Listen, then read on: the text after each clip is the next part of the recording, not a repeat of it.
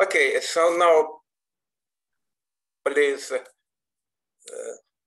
stop sharing and give Shinji a possibility to share screen. Yes.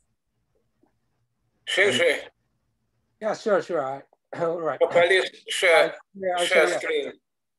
Yes. Okay. Can you see it? Not yet. Yeah, okay. It's okay. Can you see it? Yeah. Okay, so we can see. Okay, so let's begin with the second day of our session. So the first talk is by Professor Shinji Tsujikawa, probing elastic interactions between dark energy and dark matter. Please. Okay. Thanks for introduction and thanks for the invitation to the big conference. Okay, so today I talk on some kind of interacting model of dark energy, so probing elastic interaction between dark energy and dark matter. So this is a collaboration with some Spanish people and also some Italian people in University of Salamanca in Spain. Right. So the first is introduction. So the standard cosmological model is lambda CDM, and the origin of the dark energy is cosmological constant, and W is -1 is lambda, and the other is CDM is called dark matter, and so this is called lambda CDM, but it suffers some tension, okay, well-known tension, H0 and sigma tension. So in this standard lambda CDM model, both H0 and sigma 8 a constraint from the Planck's CMB are larger than those constraints from low redshift measurements. So this is the kind of figure. So if you have a look at the left figures, so the constant from CMB is something around 60, 67. But in that kind of low redshift measurement, they typically predict the value like 73. So there is some kind of tension, which is even like higher than 4 sigma now. And there is also sigma tension, which is not so serious compared to H0, but still there are at least some 2 sigma level tension. So if you do the analysis with Planck data, you have the value of sigma 8, like 0.81. But if you add some kind of clustering data, you typically get some lower value. So this is like senior Hauser clustering data. By adding those data, you have some constraint of sigma 8, which is actually lower than 0.8. Right, so I want to address some these kind of tensions, okay, by constructing some concrete model of dark energy and also dark matter. And so I want to focus on some interacting model of dark matter and dark energy. And actually there are many kind of phenomenological model actually dark matter and dark energy by modifying the background equation only. Okay. But in that case, I mean, there is some ambiguity of the perturbation equation motion.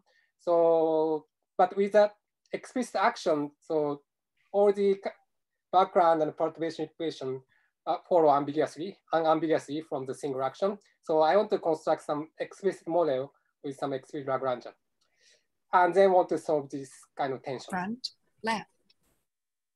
It's fine. Okay. So there are kind of several possible interaction between CDM dark energy, and we are interested in the elastic scattering. So the reason is that this elastic scattering mediates a momentum transfer that can suppress the CDM growth rate.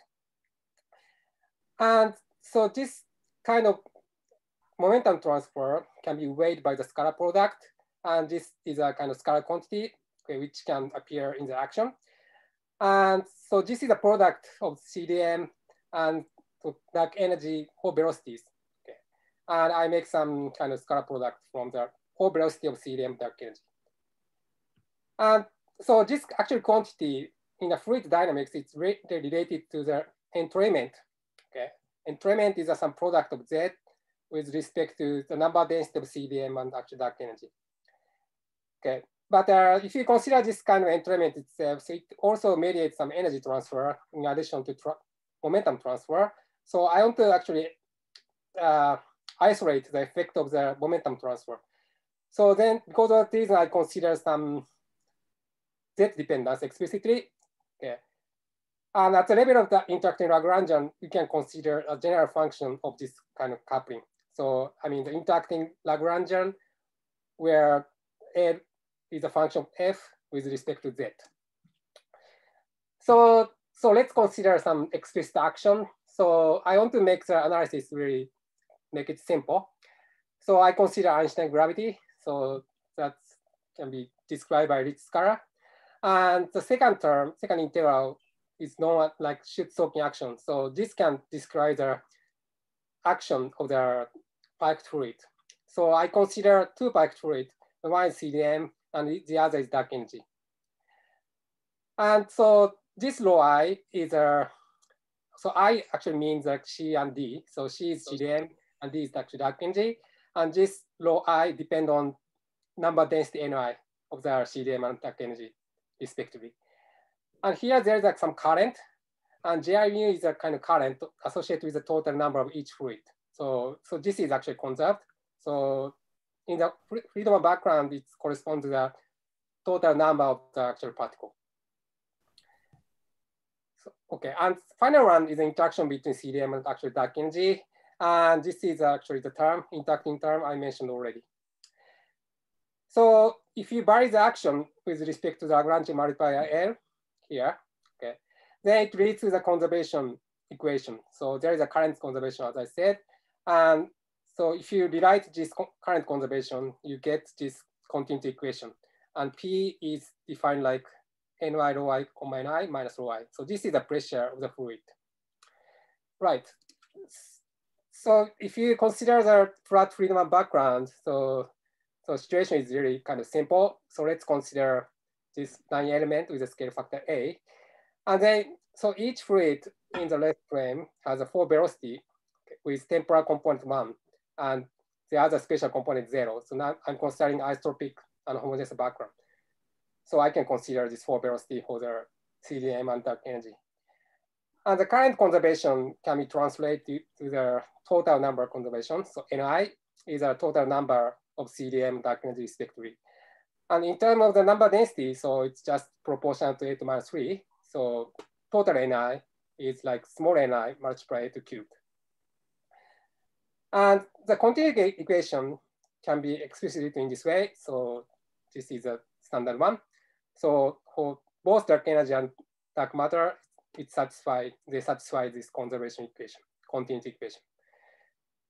And 0 and II component Einstein equation is also very simple. So we have just modification which come from F here, and the other is really the standard one. So we have some density rho I and pressure Pi, but we have some additional term which come from the interaction. But this is just actually constant because Z is actually -1 on this background. So F actually works as a cosmological constant. So we can absorb this cosmological constant into the definition of rho D and PD. Okay, so I define like rho D hat and PD hat in this way. And then, so you see that the background is so oblivious to the interaction, unlike the case of energy exchange. So this is purely momentum transfer. So you don't explicitly see some kind of momentum energy transfer. So in the presence of energy transfer, you have some additional term on the right-hand side of continuity equation, but I'm considering just the momentum transfer. So there is no kind of energy exchange, okay, which appears in the continuity equation. Right. So the background is just very simple, but modification appears at the level of perturbation.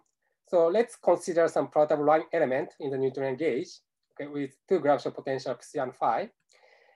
And then, so now, so I'm considering the shoot-soaking action of the packed fluid, and it contains a current. And current has perturbation, and the temporal component of current can be decomposed like Ni background value plus perturbation delta Ji. And this delta Ji is related with the density perturbation in this way. So yes. And instead of delta Ji, it's more convenient to use this density perturbation itself. So in the following, I use delta rho I.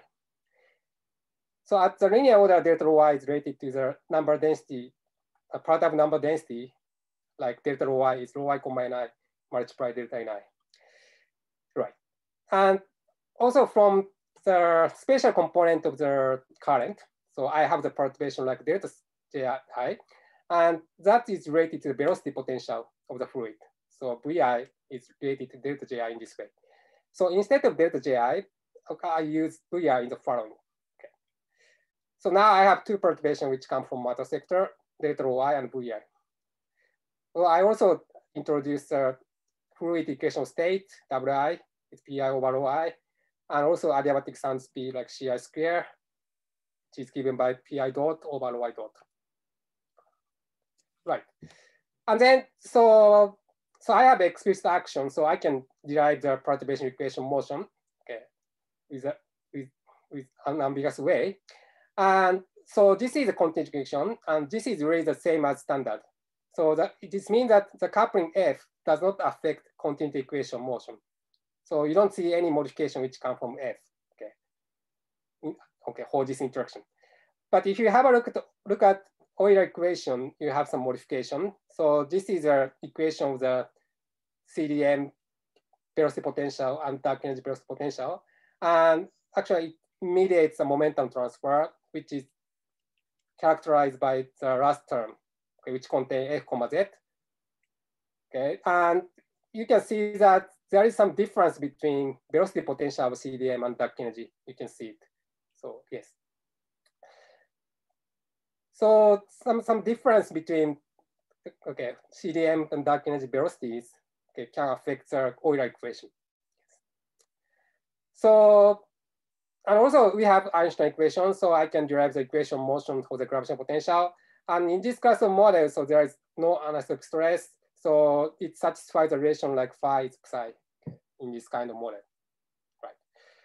So the situation is quite simple. So I have some modification in the Euler equation actually alone. Okay, so let's consider some concrete model. So far I didn't specify the model, but I can consider some kind of specific model for dark energy and dark matter. So now we learned that so the effective coupling appears on the Euler equation as a coupling of F, Z, but Z is -1 on the background. So F, Z is just constant. So I call this value is B. So B is just constant, the coupling constant.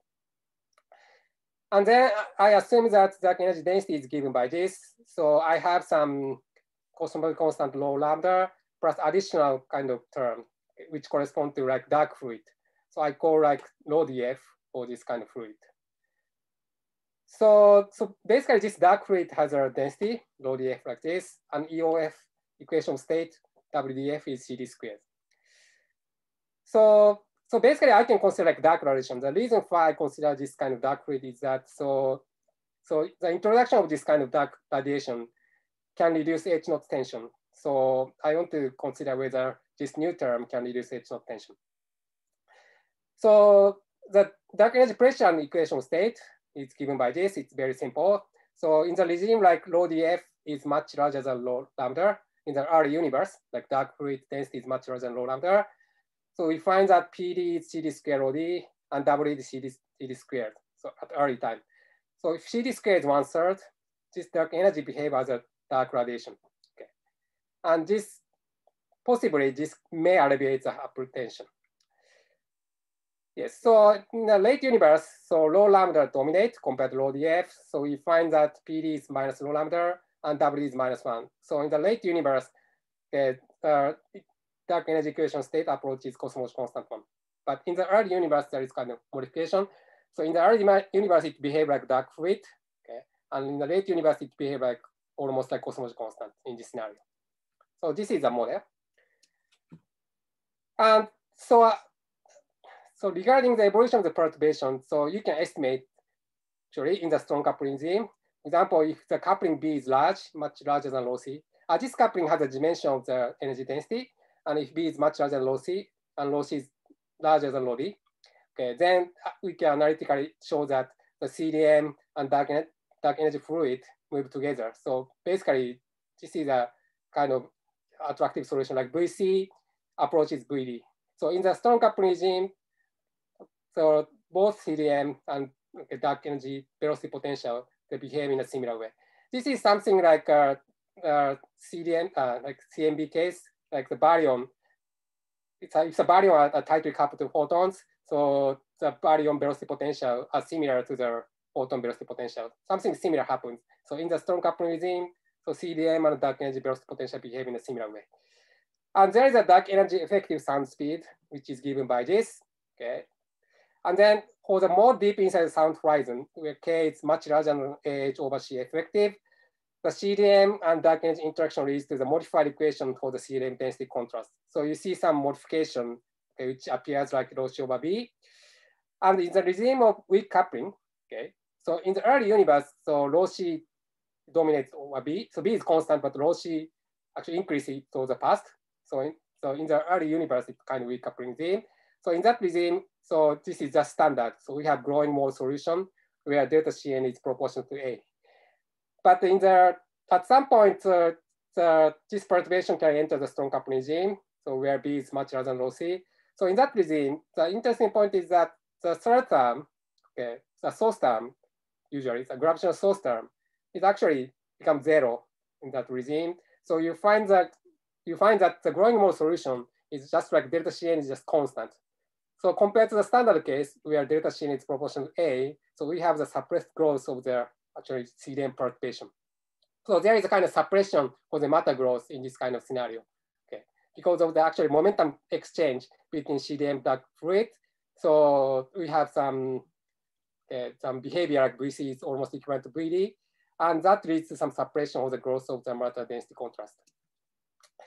So this is a kind of numerical kind of evolution. So if B is 0, so the CDM density contrast is green line grows in proportion to A.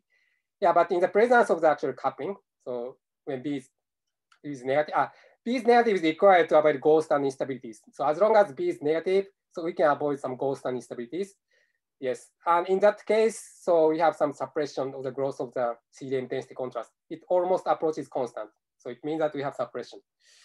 And you can see in the right figure that the two velocity potential, I like theta C and theta D, approaches at late universe. Okay. In the strong coupling regime, it approaches in the same values.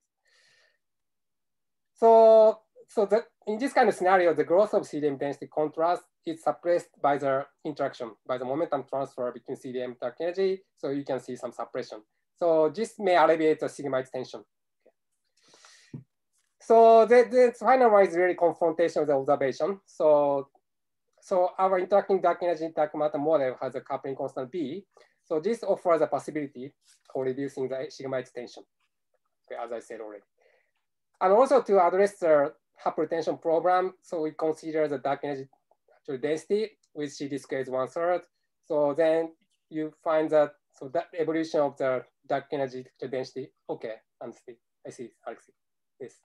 So I have this kind of behavior. So we have some low lambda plus the dark radiation kind of energy density, which is proportionate to -4. So the Hubble tension may be eased by the existence of dark radiation.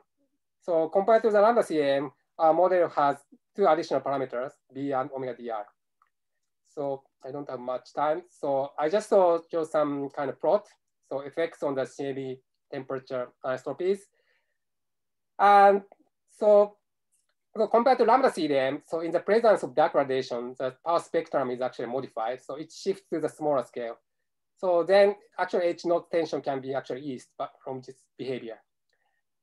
And also the coupling B also modifies the CME power spectrum due to the presence of the dark matter interacting with actual dark radiation. So in the presence of the coupling, it also modifies the CME power spectrum, as you see in this figure. And regarding matter power spectrum, so you can see really strong suppression, okay, which is induced by the momentum transfer. So this is a matter power spectrum in comparison to lambda CDM. So as you can see in the left side of the here, so if you increase the value of B, and then there is strong suppression, okay, on small scale. So the coupling B controls the amount of suppression for small scale power. And also if you vary the value of omega dr, so the largest scale, which undergoes some suppression, is actually changes. Yes, so it also affects the matter power spectrum. So we did some likelihood analysis with Planck and barium acoustic oscillation and supernovae data. And finally, we also include Planck's Meyerhoff-Zeldovich cluster count data. Okay. And then we did some analysis, and this is a result for the constraint on the Hubble constant. And with dark radiation, actually larger value of H0 actually can be allowed. So when you have a look at these figures, so in the presence of dark radiation, so large value of H0 can be really allowed. So just joint data analysis with Planck 2018 plus BAO plus supernovae give this bound. So H naught can be actually larger than 70. So there is an improvement compared to the lambda CDA bound. So lambda CDA bound exists in a much kind of tighter range, but now so larger value H naught can be allowed. However, if we increase some Planck-Sunyaev Zeldovich data, it shifts H naught to again smaller values.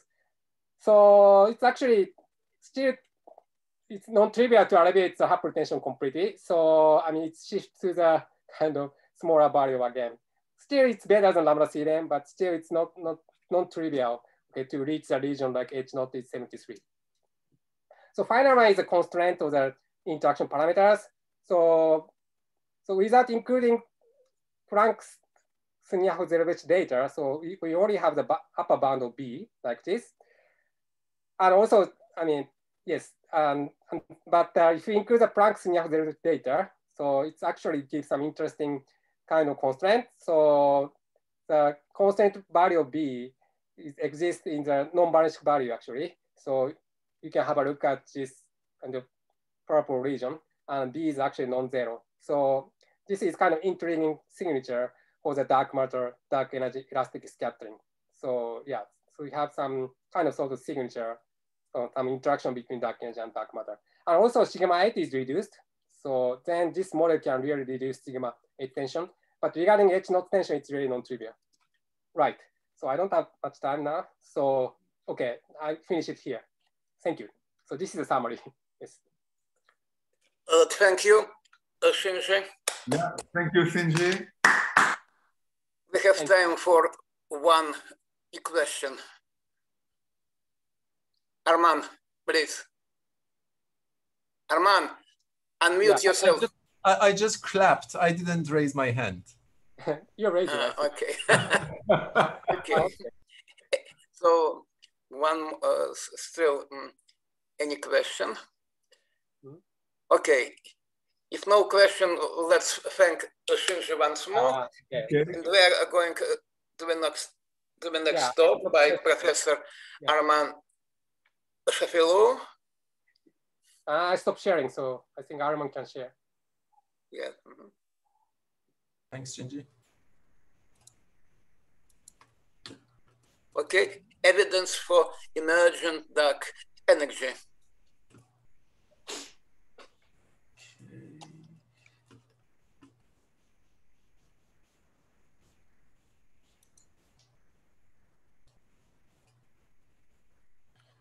All right, so I think you can see my screen, right? Yes, yes. Okay. So first of all, I would like to thank Professor Starobinsky and Professor Polarski for inviting me to this interesting session. And last Marcel Grossman meeting in Rome, we were hoping to meet again. But yeah, Corona happened and now we are all staying in our own places. I hope that for the next Marcel Grossman, we can be in a nice place somewhere in the world. Okay, so I'm going to talk about the evidence for emergent dark energy. A few slides for introduction. This is now a very known topic for the community, so I'm not going to go through much details. But yeah, we have the standard model of dark energy, standard model of cosmology, which consists of many different aspects. We assume that dark energy is cosmological constant, universe is flat. We are in FLRW universe. We have dark, cold, dark matter. We assume that the primordial power spectrum is power law, and practically with only 6 parameters, we describe the whole universe, which is a very interesting model and a very successful model. The status of the model is pretty strong, I would say still. When we look at the model fitting different independent data, let's say cosmic microwave background data or baryon acoustic oscillation data or supernova data, it looks like that the model can individually fit all these data pretty well. But the problem happens when we look at the combinations. So it looks like that the standard model is a combination of reasonable assumptions. It works very well, but from practically last 7-8 years, and specifically after the first release of the Planck data in 2013, there was this issue arise that, that the Planck was preferring Hubble parameter of about 67, assuming the Lambda-CDM model. And at that time, the local measurements from the Cepheid and supernova were about 72, 73. And this problem got worsened as we got better data. So the current status is like that, we have more than 4 sigma tension. This has been discussed, numerous talks, even in this conference. So yeah, so the local measurements are preferring a very higher value of the Hubble constant, and the standard lambda CDM model fitting to the CMB data prefers a much lower value. They are not really so different, but since the error bars are small, the tension seems to be now more than 4 sigma. One issue to remember is that it is not the only thing. The problem is that we can see tensions in other key cosmological parameters as well.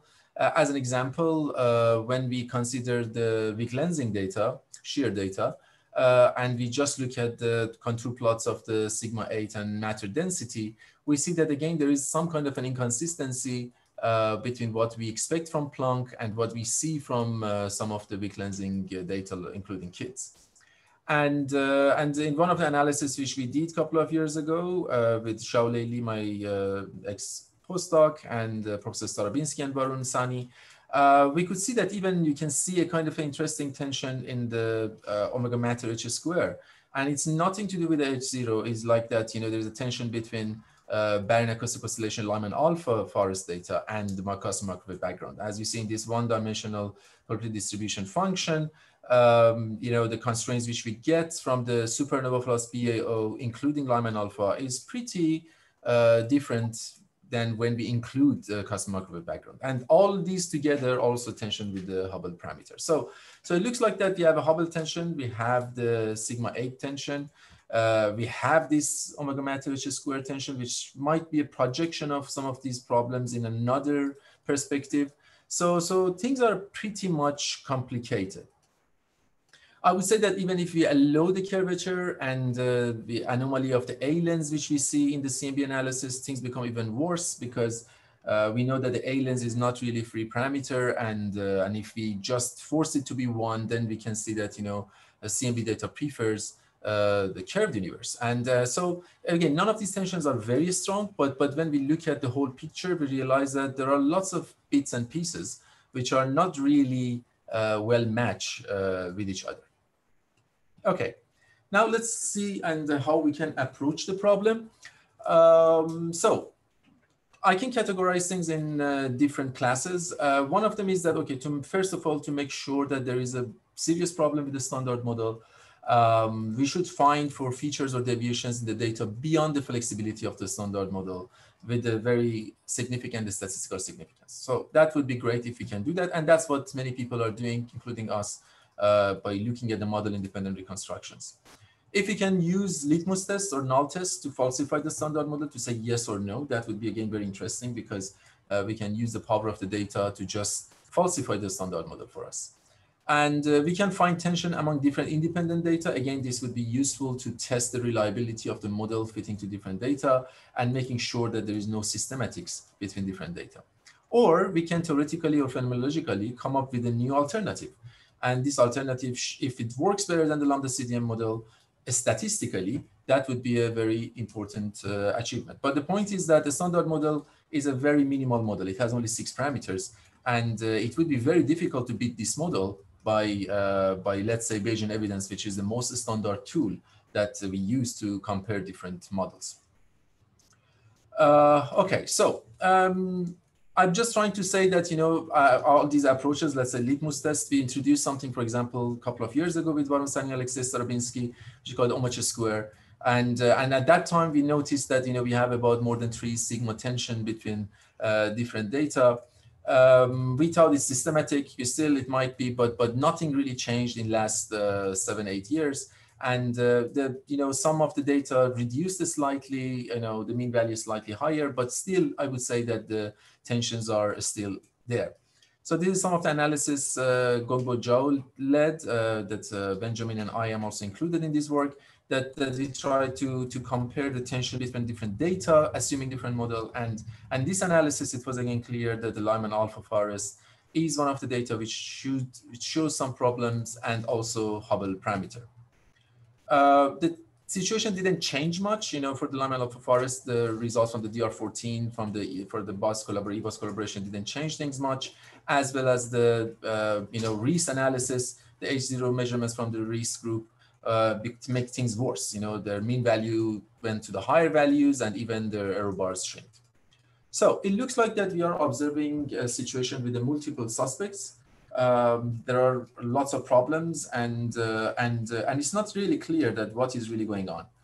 And we should find a strategy to find out how to resolve the tensions. One idea is that it might be statistical fluctuations, which we can say not anymore, because some of these tensions are really at high significance, and it cannot be statistical fluctuations.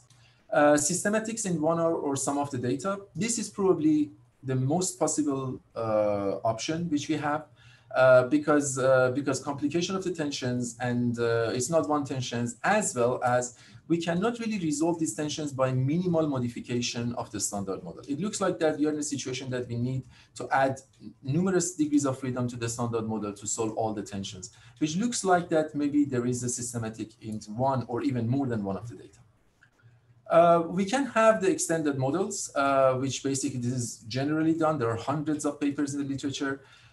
And most of the times what these models do is that they have more degrees of freedom, and we have more degrees of freedom results to the larger confidence contours. And if you have a larger confidence contours, you have a better overlap of the contours. So it looks like that people are alleviating the tensions. However, it is not really the case, because the mean values are not shifted. So it is okay to do that, but I think the community in general is overselling in that. And by just saying that, oh, we are not in 3 or 4 sigma tension, but we are in 2 sigma tension, which is fine, but it's not really solving the problem. So how to approach that? We have the standard model, which has all these characteristics. It is flat, isotropic, homogeneous, dark energy is lambda, power law model spectrum, dark matter section, FLRW. Which part should we touch? So there have been attempts in many of these pillars of the standard model, including many works that we did. But in this talk, which I reached to half of my talk, I would like to focus on the dark energy part, that what would happen if we want to play with the dark energy part, and then see how can we play with the expansion history to see if we can, make things better.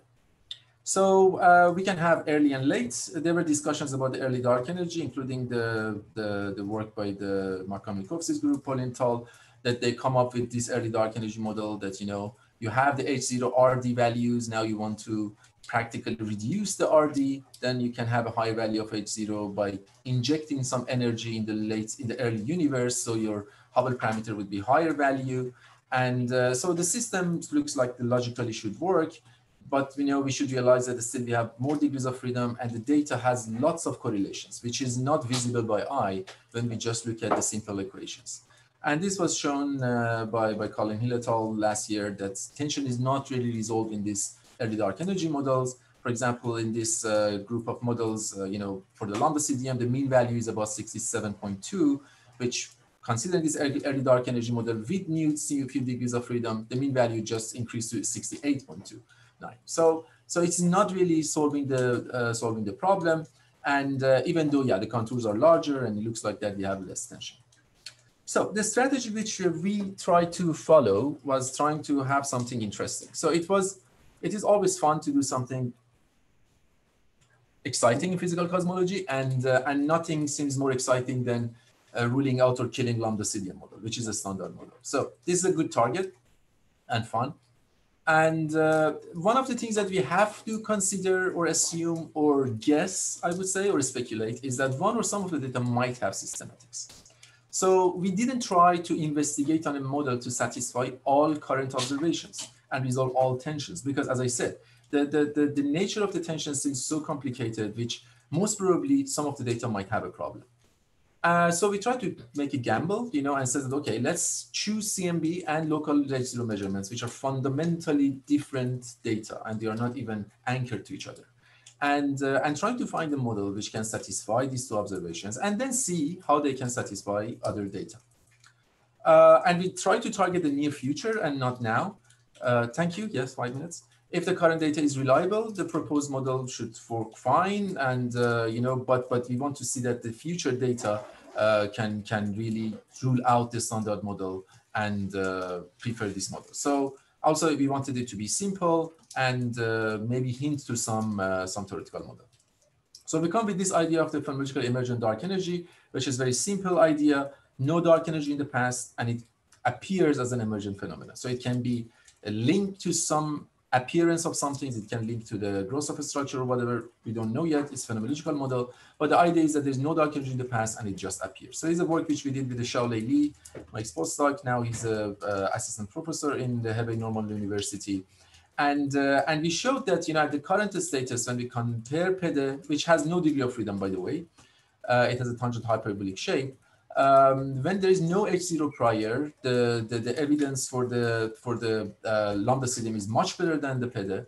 But if H0 end up to be a value close to 74 with a tighter constraint, then PEDE would rule out lambda CDM with a very high significance.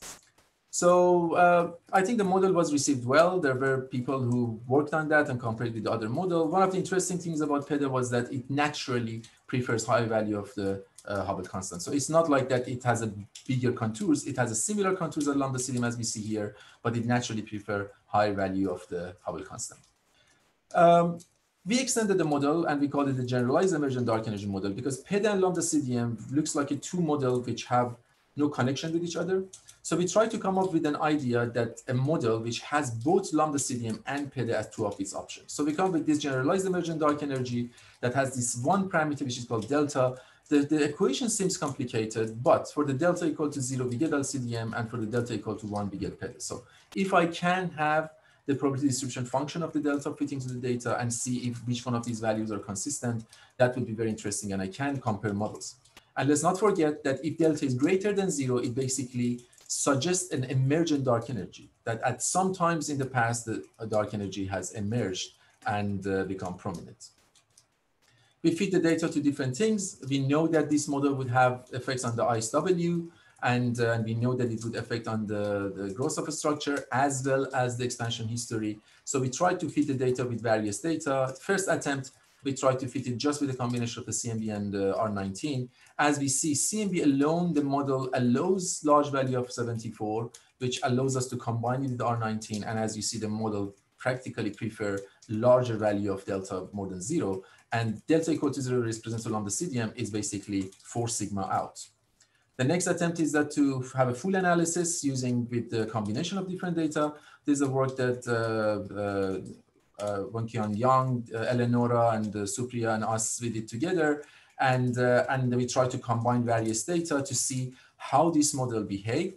And this is maybe one of the key results. When we have the combination of the data, let's say Planck JLA, Planck Pantone, but this is maybe everything together, Planck plus BAO, Pantone, R19, or plus JLA and Pantone, slightly different. We see that, the delta at more than 2 or 3 sigma rule out the delta equal to 0. So it's a combination of the data. So it means that the data prefers an emergent phenomena than no emergence, which is for the delta equal to 0.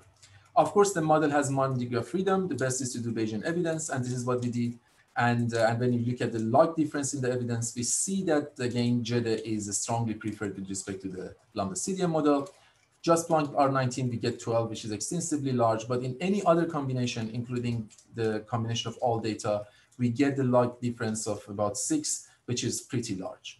So, okay, we will see what would happen. But I would say that at the moment, the emergent phenomena seems to be a reasonable candidate to explain different things. Of course, some of the data may change. I expect that we would find some systematic in some of the data, but emergent phenomena for dark energy seems to be a reasonable candidate. So my conclusion: a standard model fits different data pretty well individually, but there are tensions among different combinations. H0 tension and some others seems remaining persistent in the context of the standard model. This can open ways for competitive alternatives. So yeah, it's good to be creative and come up with crazy ideas. Tensions are not resolved with the minimal extension of the standard model. I think this is a very important point. So it is highly possible that there are systematics in some of the data. So if I have to bet, I will bet on systematics in not only one of the data, but in more than one. But we might also need new physics. So it can be a combination of both, and we don't know. So we have an open mind, we should have an open mind, and certainly we need new independent measurements and observations to help us to clear things up. Let's say for H0, using a strong lens, quasars or supernova to estimate H0, or using gravitational waves, that would be a very good idea to have a model, independent measurements of the Hubble constant or expansion history. Strategically, the first target can be testing different aspects of the standard model. I think with the low quality of the data, is always better to rule out the standard model well, rather than saying what it can be. It's good to be creative and come up with the ideas, but that is, I think, very important. And if you can focus the power of the data to say that ruling out the standard model, that would be very exciting. The next generation certainly is going to open up lots of space for us. And we will see by end of 2020 that where we will be. Yeah, thank you. Thank you, Arman. Thank you. We have time for one question. Arman, please stop sharing screen. Okay, sure. Yeah. So, one question. Okay. Okay. If no questions, let's thank Arman once more. And we are moving to the next talk by Dr. Ryan Keeley. It will be, let me also, okay.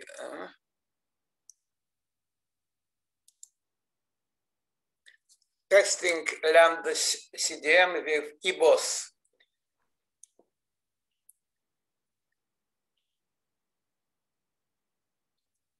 Please, Ryan.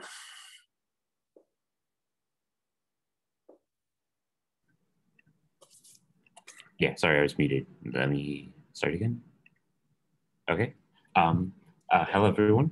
I'm Ryan Keeley, a postdoc at CASI, the Korea Astronomy Space Science Institute. I guess I would first like to thank David Polsky and Alexei Sorobinsky for the invitation to give this talk. I've been working in Korea for almost 3 years now. I'm working on various aspects of cosmology, though I guess only in a few short days. I'm going to be returning to the US to start another postdoc. So today I'm going to be telling you about what we've learned about cosmology from the completed SDSS-4 Extended Baryon Oscillation Spectroscopic Survey, and how it complements what we know about cosmology painted by other cosmological data sets, specifically in the context of the H0 tension. So the whole point of cosmology is to identify the energy content of the universe that's responsible for the observed cosmic expansion and growth of structure. So starting from GR, we can make basic predictions about how the various constituents of the universe, like matter, radiation, curvature, etc., would cause the universe to expand. This brings us to the lambda CDM model, named for its beyond standard model components. Ironically, perhaps, despite being unknown, these components are responsible for the most noticeable features of the universe. By that, I mean the present accelerated expansion of the universe is explained by dark energy, and the existence of structures in the universe, like galaxies and clusters, requires dark matter. But of course, our jobs as scientists is to test what we think we know about the universe. So to test the lambda part of lambda CDM, for instance, to test whether dark energy truly behaves as a cosmological constant or whether it evolves with redshift, we need to look at the low redshift expansion history at greater and greater resolution. Namely, we need to measure the distance to galaxies more and more precisely. So the lambda CDM model actually works remarkably well for explaining a variety of data sets. So basically, with just 6 parameters and the known standard model physics, we can explain things like the production of light elemental nuclei at the BVN, so how sound waves propagate through the primordial plasma. We can explain how the various constituents of this primordial plasma decouple to create the observed cosmic microwave background.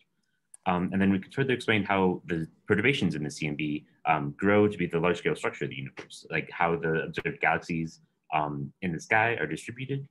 So my point here is that just with the known standard model physics and just 6 more parameters, this concordance model of cosmology can really explain a bunch of really non-trivial physics. Basically, that is until we try and measure H0. So if we take lambda CDM and constrain 6 parameters with the CMB, and then extrapolate these results over more than 3 orders of magnitude in the scale factor, then we can predict that H0 is equal to 67.36. But however, when we use a Cepheid period luminosity relationship to measure distances to galaxies at cosmological distances, we find that H0 is closer to 74. So this tension is becoming important enough to recheck basically everything we think we know about cosmological data sets, either in terms of systematics or, intriguingly, about new physics. The fact that there is no obvious systematic that explains this discrepancy is why I think this is the most interesting question in cosmology. It could be the holy grail, new physics, as I said. Since the high energy physics at the CMB is very non-trivial and lambda CDM does explain it well, then it makes sense to check first if there's any low redshift physics that could explain this H0 tension. So low redshift physics, just an evolving dark energy component, would naturally inherit all of lambda CDM successes with the CMB and can easily accommodate a high value of H0. So the crucial test then is to check whether such evolving dark energy models are consistent with the guardrails of the H0 tension, specifically the supernova and BO data sets. The guardrails that I just mentioned are basically the BAO data sets and the supernova distances data sets. So specifically the EBOS and Pantheon measurements of these quantities. So for the BAO, we basically we're measuring the BAO feature in the correlation function or the power spectrum for, I guess, basically 5 different tracers and 7 redshift spins. You can measure the angular diameter distances and both the Hubble expansion rate, both sort of roughly independently. And similarly, the Pantheon supernova dataset constrained luminosity distances out to redshifts at greater than redshift 1. And so we have these low redshift constraints on the expansion history, basically out to redshift of 2 or so. These will basically be the guardrails to check any sort of any potential solution to the H0 tension. So the basic strategy for trying to explain this tension is to try to throw everything we can think of at the wall. So we have this tension between lambda CDM physics and constrained at high redshift and a local expansion rate constraint, which have constraints on the shape of the expansion history at low redshift. And basically, we can use these low redshift data sets to constrain the interpolation between the two ends, the two ends that are in tension with each other. So the strategy for this analysis is then to be basically as agnostic as possible and search for any low redshift physics, namely curvature or evolving dark energy, that could resolve this tension. So by being very agnostic about the nature and evolution of dark energy, for instance, we can be complete, as in if we conclude that in our agnostic parameterization that there is no solution, then we can be sure that there can be no low redshift solution to H0 tension as a whole. So I guess to be specific, I'll be talking about sort of 3 cases. First is the familiar curved CPL parameterization, where any evolution in the dark energy equation of state is found at redshift 0. But then to generalize this last point to allow for evolution in the dark energy equation of state at any redshift, I also parameterize the dark energy equation of state with a series of Chebyshev polynomials and their corresponding coefficients. So the first polynomial C0 is flat. So the lambda CDM case would correspond to 1, 0, 0, 0 in this space. Further, I also use GP regression to reconstruct the distances and expansion history that the guardrails want. So doing things in a model independent way. So GP is useful basically because it's non-parametric and thus is flexible. It's particularly flexible enough to find surprising results, as in unknown unknowns, should they exist. Rest in health. So I guess allow me a brief aside to talk about GP regression. It's sort of my pet inference technique, and I do think it can be useful for everyone. So a Gaussian process is a random distribution that generates a function as opposed to a single number. This distribution of functions is characterized by a covariance function, which is in turn parameterized by a set of hyperparameters, which determines how the generated functions differ from the mean function. So in the displayed notation, that random function is gamma. So an instance of the GP draws is basically a hyperfunction. It generalizes the expansion history of the universe to something beyond lambda CDM. So thus typically I typically choose lambda CDM expansion history to be the mean function of this GP analysis.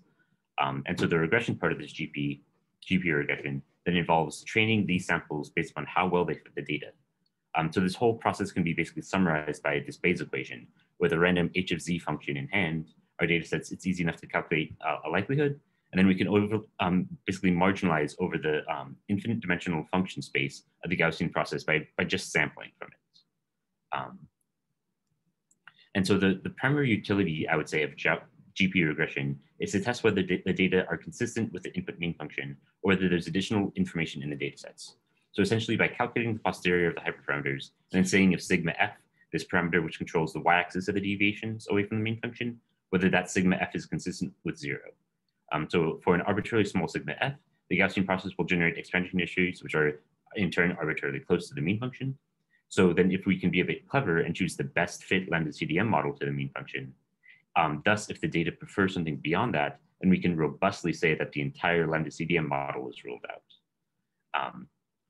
So when we actually do this, it's a bit disappointing perhaps, but there doesn't seem to be a case with the existing data. We see here the posterior of the hyperparameters where the color corresponds to the negative delta log posterior, and the white lines correspond to the 1, 2, 3 sigma confidence levels in solid dashed and dotted lines. So the data used here are the Pantheon supernova and the SDSS BO datasets. And the mean function is best fit lambda CDM expansion history to those datasets. And so the fact that the 1 sigma contour is basically consistent with sigma f equals 0, as in sigma f equals 0 is within it, then we can sort of robustly, then we can conclude that the lambda CDM is consistent with the two datasets jointly. There's basically no additional preference for something beyond lambda CDM in just these datasets. But that's not to say that these datasets alone say lambda CDM is the only thing allowed. There is a fair bit of flexibility still allowed by these datasets. So in this figure, particularly the blue bands correspond to like 1 and 2 sigma confidence regions from the Gaussian process, and the orange corresponds to the same confidence regions from the lambda CDM model. So you can see that the supernova plus BO datasets basically allow for flexibility beyond lambda CDM, though perhaps there's no preference for it at this moment. So since Gaussian processes don't really have enough information to make full use of the CMB, from here I'll focus more on, I guess, the curved CPL parameterization and focus on that as a possible explanation for the H0 tension. So in this figure here, in olive and navy colors, we see constraints on H0 RD from the BAO and supernova datasets. As with the case for Gaussian processes, generalizing the lambda CDM case to the curved CPL increases the size of the constraints. And in sort of lighter green, we see the Hughes constraint on H0. The common story for these plots is that since the CMB constraints are dragged so well to merely a fraction of a percent, then the three data sets, the CMB, and specifically their R drag value, the BAO plus supernova and H0 basically create a triangle where at most 2 of the 3 can be satisfied at once. And that narrative is borne out if you look at the lambda CDM fit to the Planck data set in red, which is sort of very small here. Though, however, you might be a bit misled if you were to look at the curved W0W case for the CMB and BAO data sets on their own. So specifically with this gray here and with the olive, you might think that there does seem to be some sort of overlap between the 3 data sets, namely right here in the center. However, then if you were to look at the joint constraint of the 3 data sets here in blue, you would see that things are basically pulled back to the lambda CDM case. And so the reason for that is basically this curved W0WA parameterization basically introduces a lot of non-trivial degeneracies between these new degrees of freedom. So for instance, the CMB contains H0 primarily through theta S, and it's relatively straightforward to keep theta S preserved while also keeping a high H0 value. You simply need some sort of a phantom equation of state. So, however, the degeneracies in the CMB and then the BAO plus supernova data sets, they're basically in opposite directions, such that when all these data sets are considered jointly, they converge back to a narrow region around the lambda CDM parameter space. And this thus only very marginally shifts H0. So again, I guess I would point out the blue constraint. And this story is basically categorically the same for the Chebyshev case I mentioned earlier, where the additional Chebyshev polynomials don't really seem to be doing much work. It's basically just the first one that seems to be constraining the lower shift expansion history part.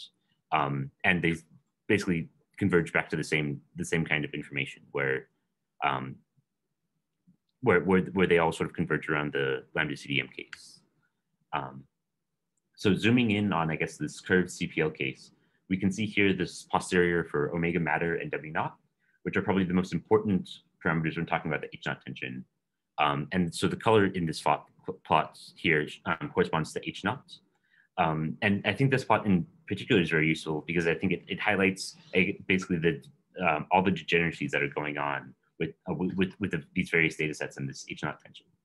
And so to understand the direction of these correlations, so the omega matter H squared constraint from the CMB is basically roughly independent of the redshift of any sort of low redshift constraint, and thus any modification, low redshift modification in particular, that would increase H naught, then necessarily must come with a decrease in omega matter. So that's basically why the yellow and the left-hand side of the spot, I guess why you see yellow on the left-hand side of the spot. And similarly, since theta S must also be preserved, and again is basically roughly independent of any low redshift physics, then that basically translates to, so that then if you're only introducing low redshift physics, then a constraint on theta S roughly then translates to a constraint on the angular diameter distance at Z star. And so making no other change, increasing H naught would decrease dA of Z star. But if we have W of Z less than -1, then that would decrease H of Z at intermediate redshifts enough to leave dA of Z star unchanged. And thus basically any sort of phantom kind of dark energy on its own is a reasonable solution to the H naught tension if you're just talking about this, the CMB and H naught. But basically all these other kinds of changes are too constrained by the BAO and supernova data sets to allow for things like H naught of 73 or 74. And so I guess I'm coming to my conclusions, where I guess the important part is that for the CMB and BAO data sets considered alone, and the CMB again considered alone, there's these large degeneracies in these extended parameter spaces. But because those degeneracies are basically in opposite directions in this new extended parameter space, the BAO and supernova, when considered, the three data sets when considered jointly, seem to then converge again around lambda CDM. So that so that even though there's no preference for curvature or like an evolving dark energy in these large extended parameter spaces, there are still some amount of flexibility allowed. And so taken together, I guess basically, I would then say that there's basically no low redshift physics solution that can solve the H naught tension. Thanks for your time. Thank you, Ryan, for this interesting talk. Actually, your final conclusion just coincides with the recent paper with from George etc. Oh, yeah. Okay, we have time for your questions. Okay. Are there any questions, remarks? Thank you, Ryan, once more for finishing your talk early in time.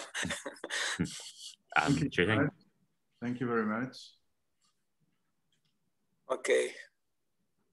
If no questions, was there any question from Benjamin? No. Okay, no. Well, no, okay. I was clapping. Okay, then let's go to the next talk by Professor Mikhail Volkov. So, anisotropic cosmological models in Horndeski gravity. Okay, thank you. Can you hear me? Yes. Yes. Okay, yes, fine. yes, yes.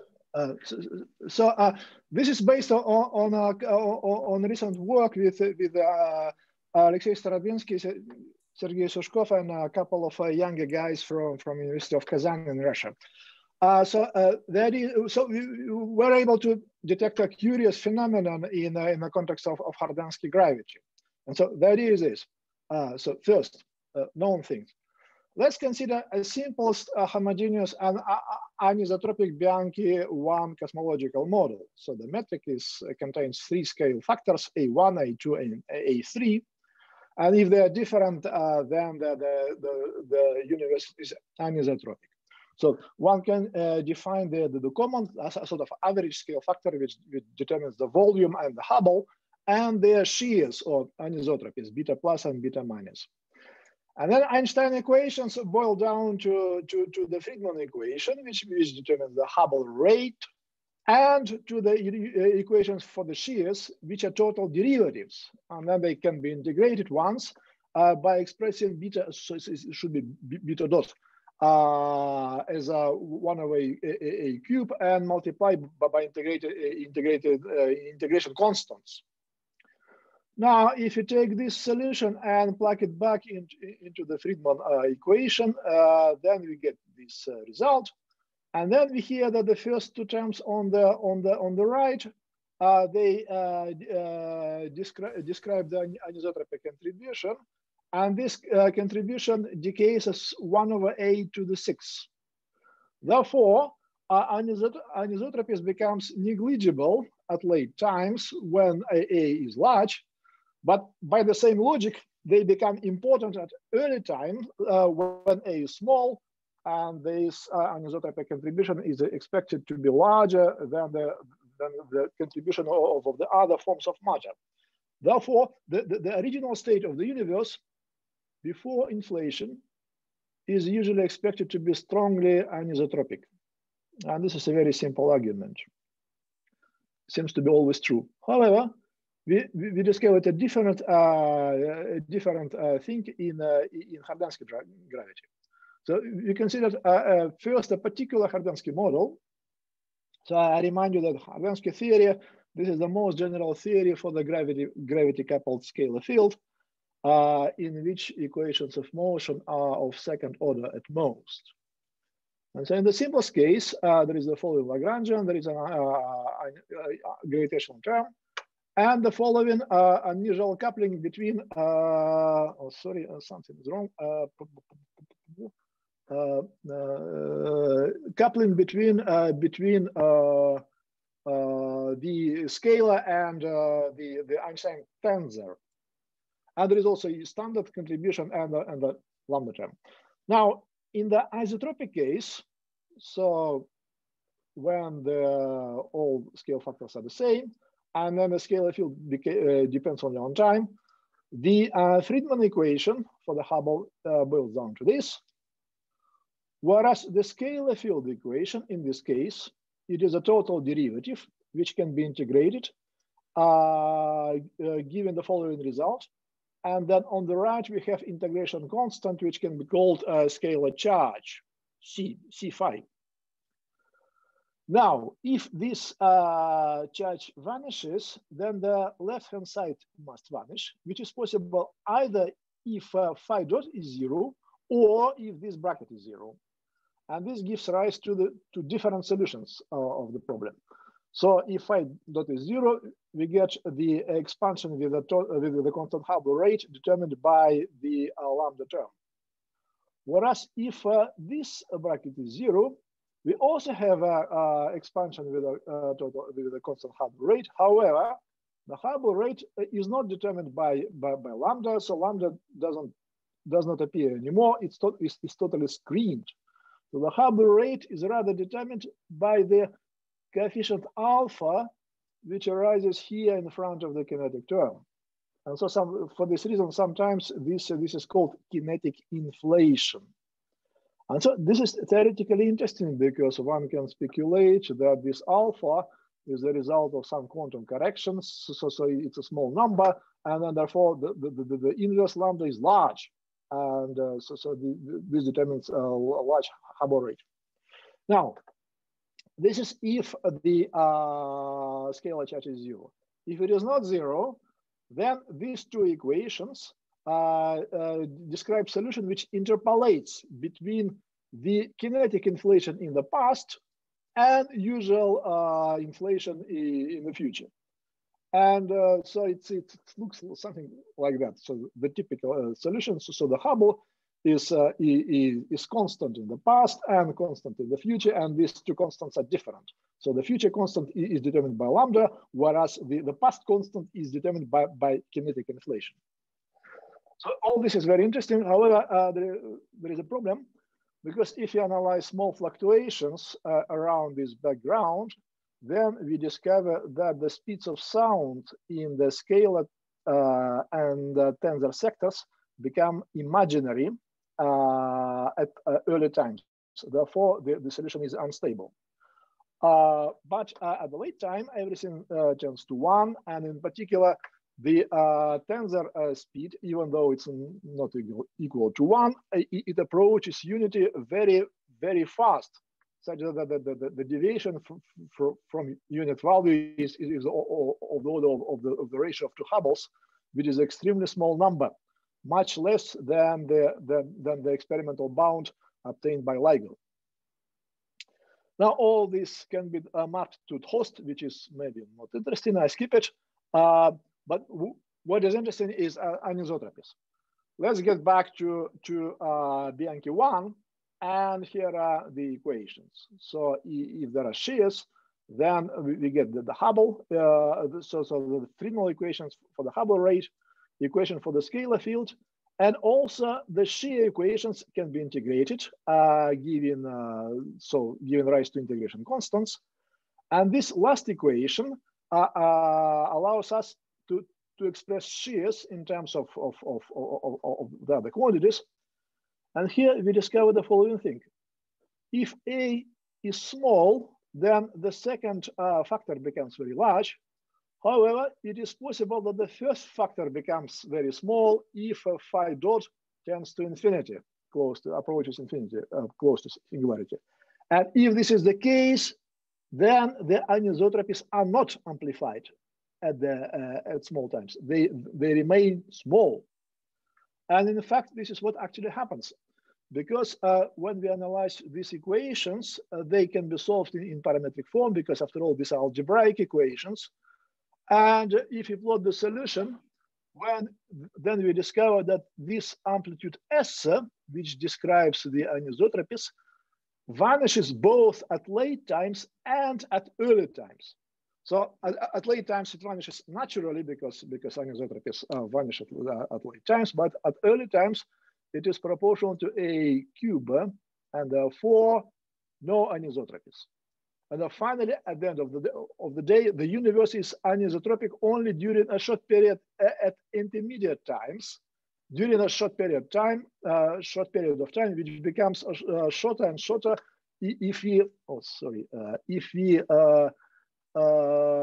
because when we increase the anisotropy amplitude, the Hubble gets larger, and therefore the period of anisotropy shrinks.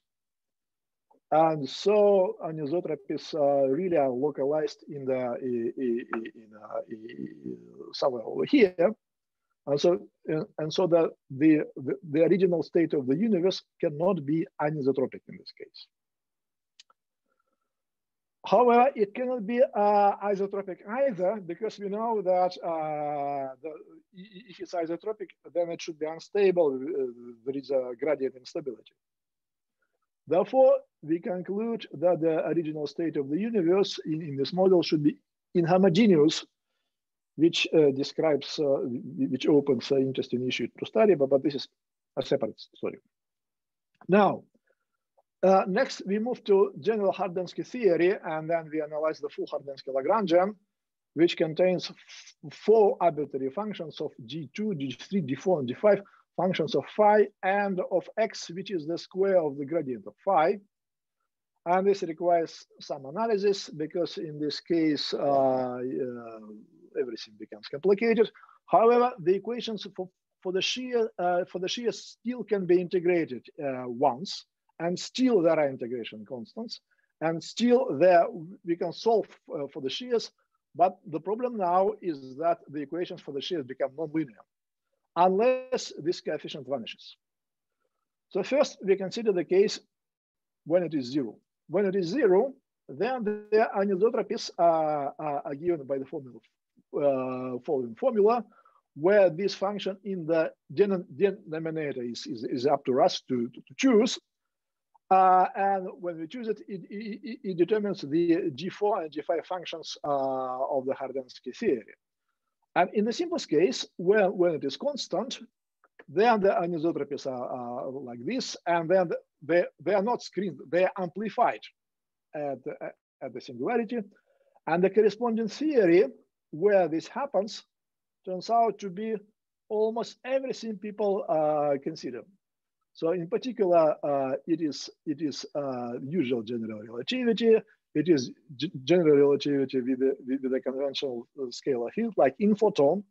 This is a K-essence, also called KGB theory. And so all this, in all these theories, anisotropies are not screened. These are usual theories where anisotropies grow at the singularity, and the speed of gravity waves is constant in all these theories. In order to get something interesting, we have to consider more general Hardensky theories, which include second derivatives of the scalar field quadratically or cubically. We need these terms. Because so if you consider only this term, it doesn't work. But with quadratic and cubic terms, it works. And in particular, so it works for the previously considered case. So it is a Hardensky model, which I described 7 minutes ago. But it also works for other cases, and in particular, we analyzed some other more general Hardensky theories, which nobody studied up to now. And by doing this, we discovered one more theory, which also shows the kinetic inflation phenomenon. But in addition, it is more stable. So we discovered that it's completely stable in the scalar sector, but still there is a gradient instability in the tensor sector. But this is a good news for us, because maybe this suggests that maybe one can adjust these functions G4, G5 in such a way that it becomes completely stable. So this is possible. So in fact, there are good indications. Well, there is some issues with the anisotropies are, because equations are nonlinear. It's interesting issue with the anisotropies, but still they're always screened at late and early times and have a maximum in between. And finally, we studied the case of non-zero spatial curvature. So not only Bianchi 1, but this time we jump to Bianchi 9. In the Bianchi 9 case, using the original simple Hardensky model, the metric is expressed in terms of, so again, there are 3 scalar factors, but there are also omegas, which are invariant forms on S3, Maurer-Cartan forms.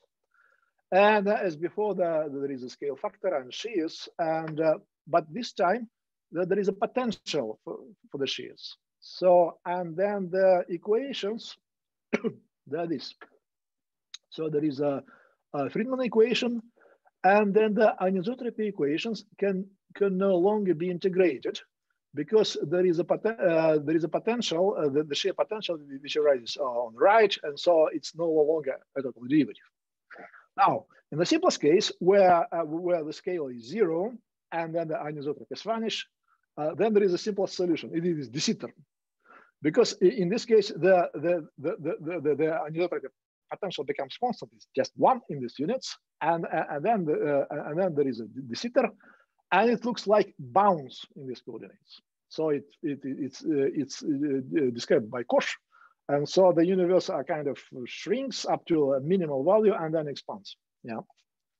Now, if you switch on small anisotropies, then it still bounces, but there are some ripples, so one can integrate numerically in this case. But the position of the bounce shifts towards singularity.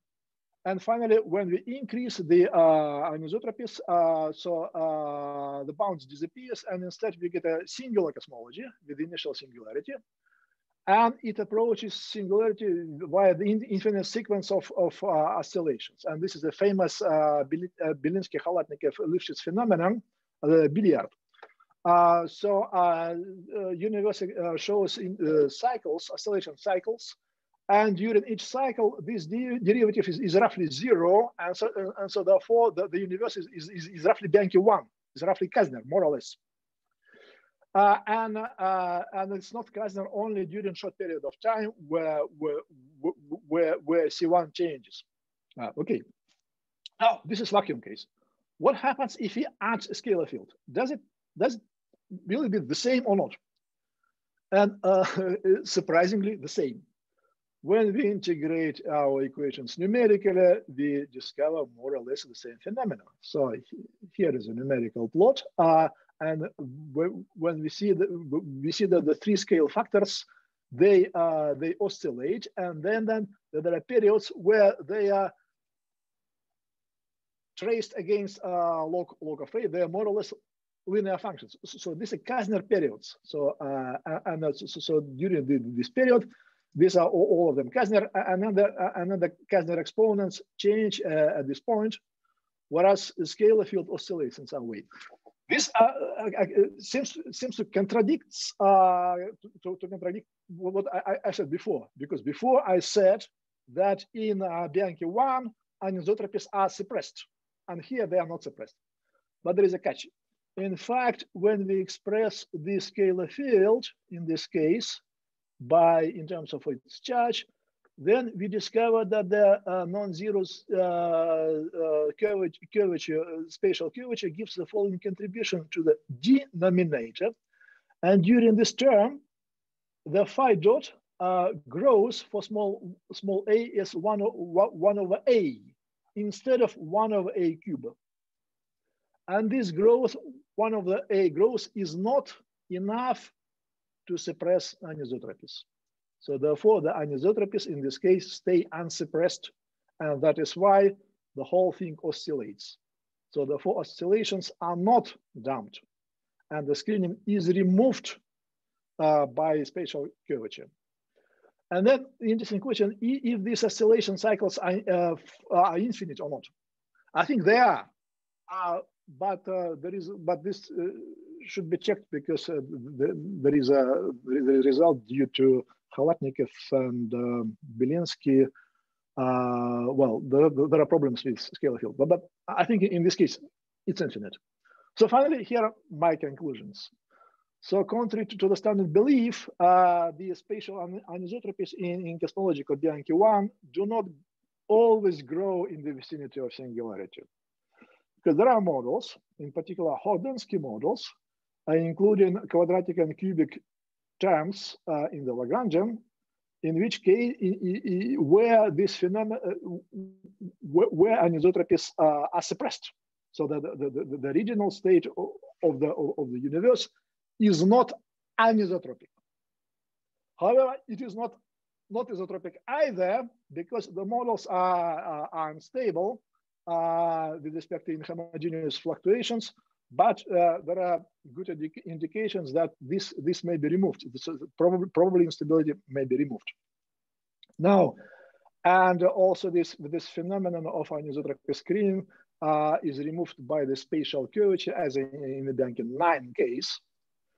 Whereas in the standard theories like usual general relativity, usual inflation, so this effect is absent. So anisotropies are dominant close to singularity. That's it. Thank you. This was my message. Thank you. Thank you, Mikhail. Okay, thank you. Okay. We have time for questions. So if there are questions, then please, David, hi, how are you? Hello. I see the questions from Camille. Camille, you have your hand raised.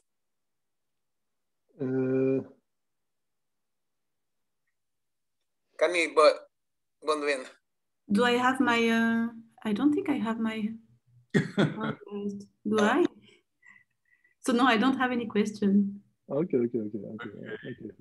Fine. You have your hand raised. Okay.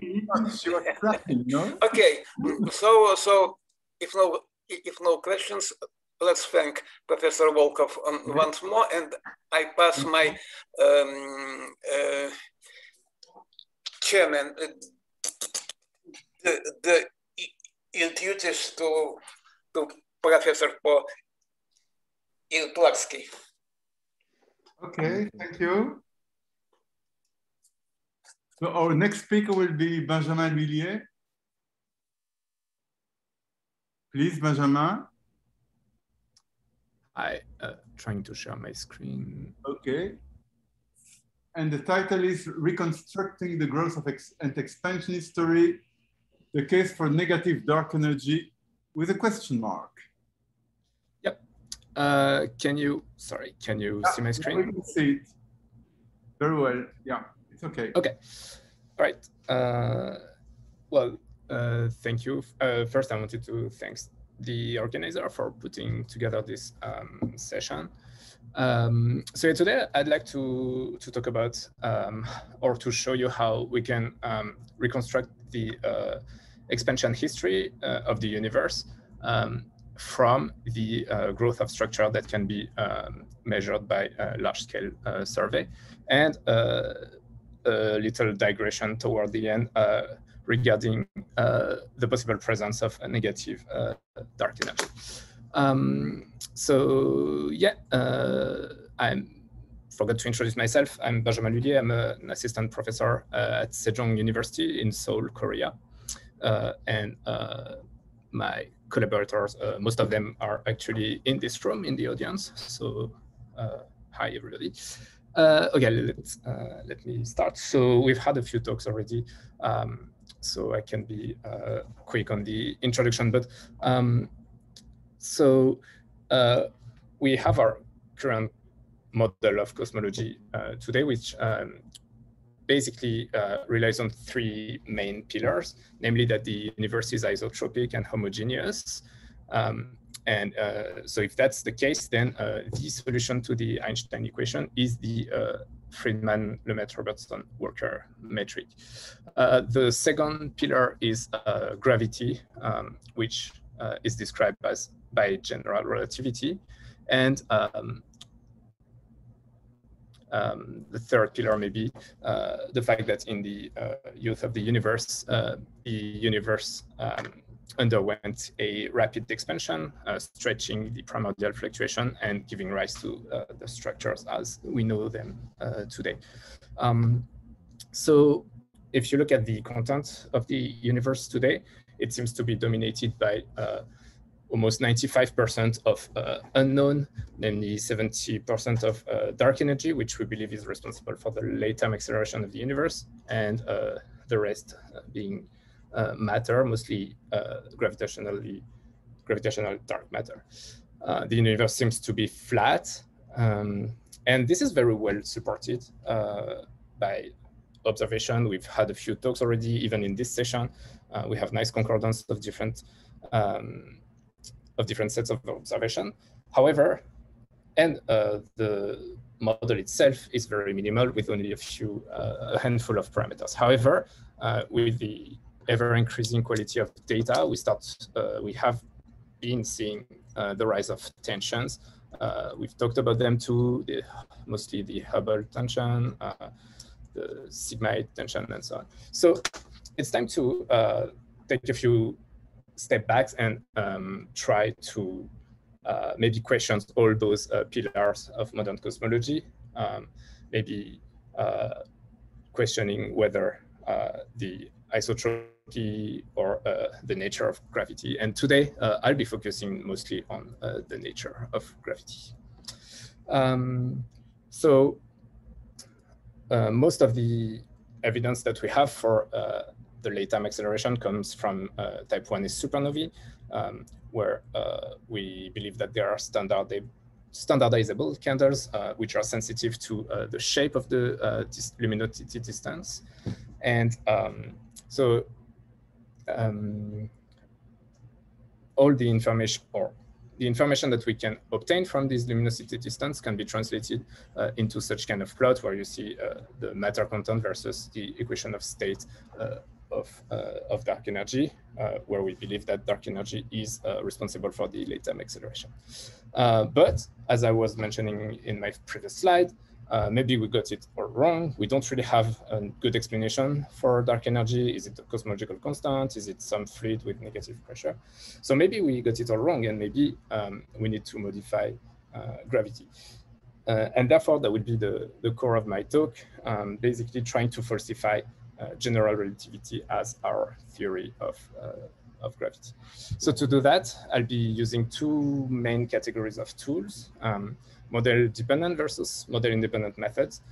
So I wanted to spend some time explaining these in particular. So most people are familiar with model-dependent methods where you have a model, you make predictions, you compare to the data. That's straightforward. It gives you very strong constraining power because you fix the flexibility of your model. But the pay to price is that you will always get results that will be biased toward the model that you assume. As opposed to that, model-independent methods can be less straightforward and they can be prone to overfitting. So overall more difficult to use, but they're interesting because they give you more flexibility and that can allow you to find unexpected features, but also they won't be biased toward a particular model. So I think, I don't think these two methods are competing together. I think both can be used and should be used together. They just serve different but complementary purpose. Okay, so let me get started. So the growth of structure in general, or actually even in modified gravity, can be summarized by this equation, the linear growth of the perturbation, where delta is the perturbation. And observationally, that's not what we can measure. What we measure is this product, F sigma 8, where F is the growth rate, is the log derivative of the overall density of the growth, and sigma 8 is the amplitude of the fluctuation. And so this is a plot showing the growth F sigma 8 as a function of redshift. This is the latest result from the EBOS survey. And I think this is not a fit. This is a prediction from Planck, and you can see how well consistent it is with the measurements in data and error bars.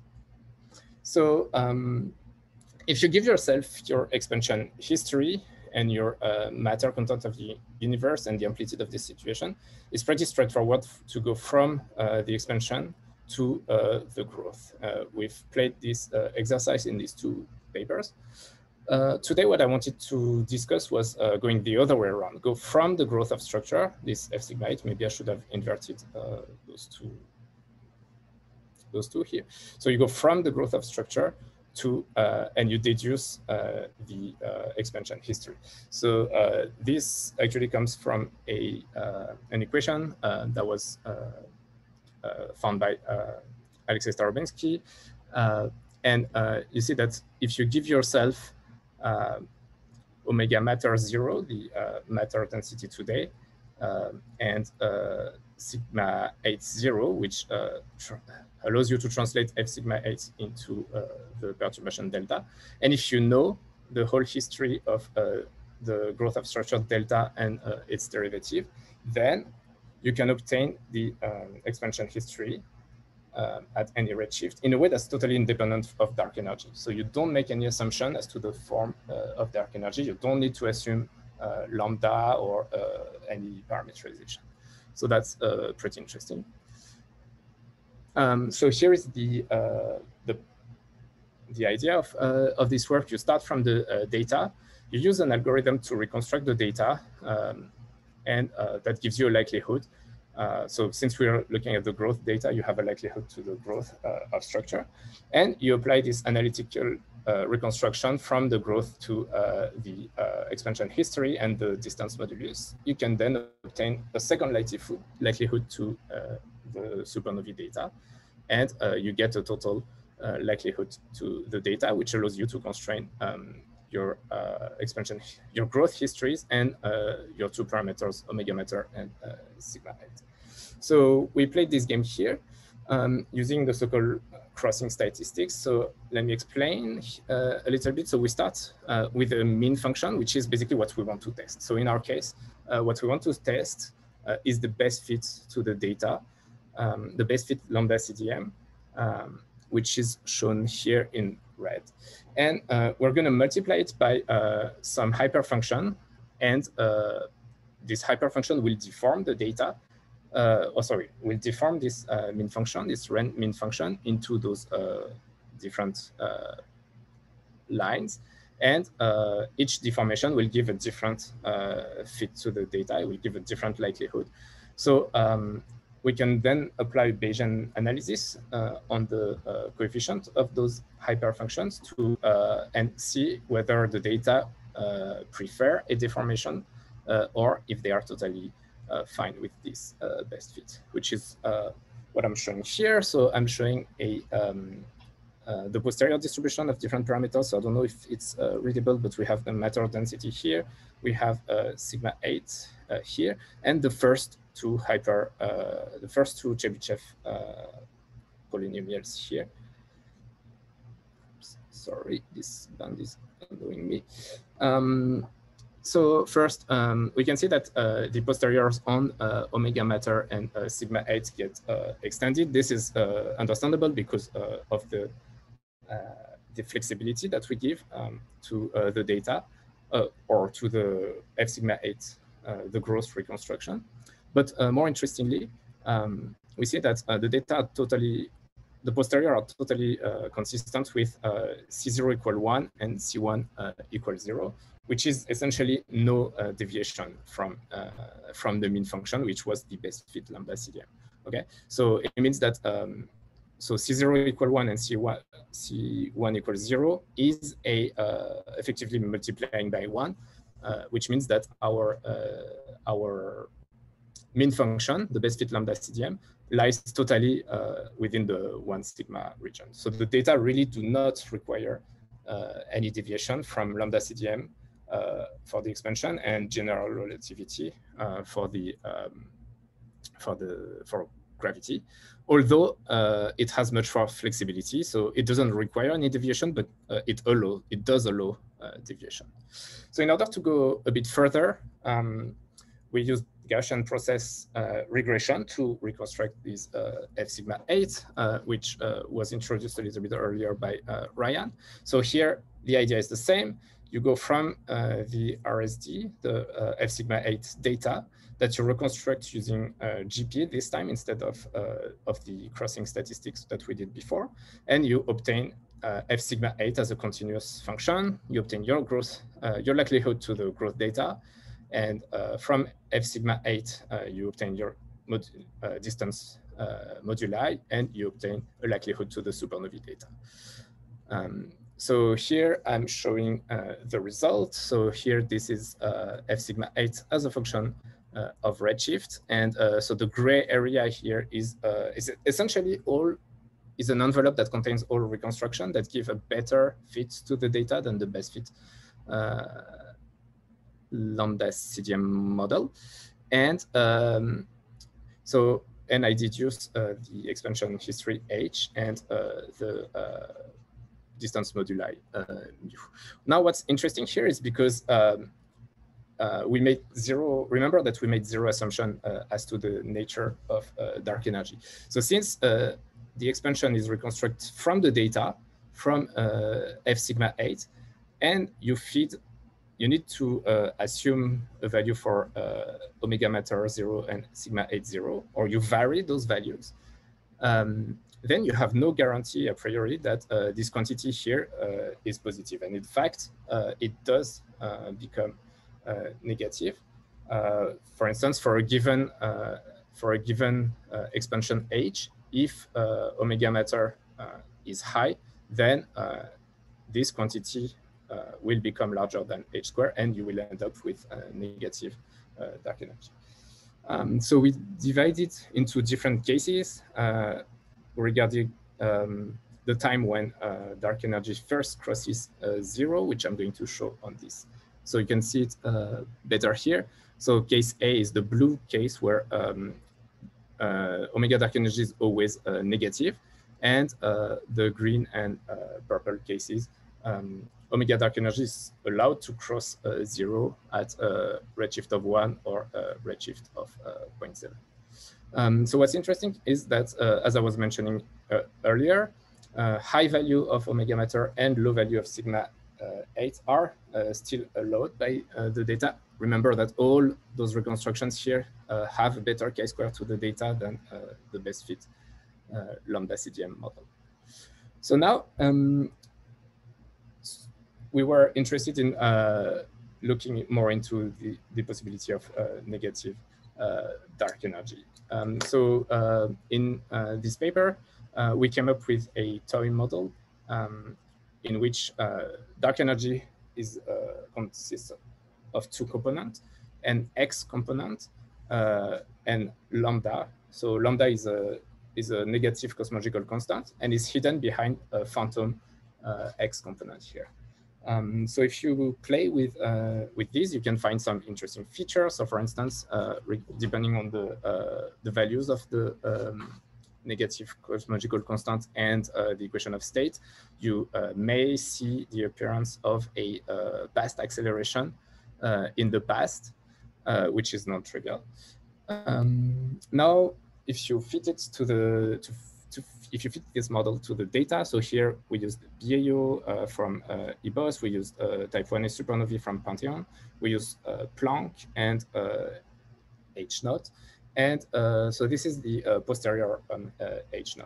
And so in case of lambda CDM, you have obviously you prefer low value for H0, but as you add this degree of freedom, you allow for a late time change in the expansion history that allows slightly higher values for H0. So the point here is not that we solve the Hubble tension. We do get slightly higher, but it's at the expense of extra degree of freedom, and we don't really solve the tension. What's interesting is really that this kind of solution is not excluded by the data, and it gives similar evidence to lambda CDM when we compare to the data. All right, so I think I'm about the end of my talk, so let me summarize. So I've shown how we can model independently reconstruct the expansion history from the growth, making no assumption for the nature of dark energy. So the current data are consistent with, so I didn't talk about the rest, but basically as general relativity, as gravity, but it still has leaves room for deviation. We studied the case of a negative cosmological constant, which is hidden behind a phantom dark energy. And we showed that it's not ruled out by the data, so that was quite interesting. And so we are really looking forward to future surveys such as DAISY, which will put really better constraints, particular on the growth of structure. So let me stop here, and thank you for your attention. Okay, thank you very much, Benjamin.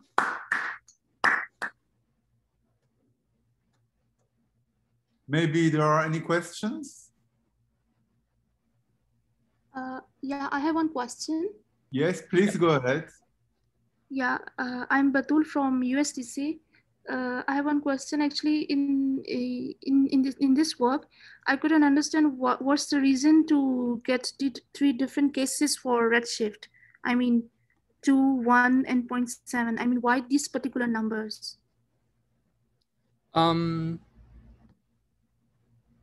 Well, those particular numbers are a bit arbitrary, but the idea was we wanted to see.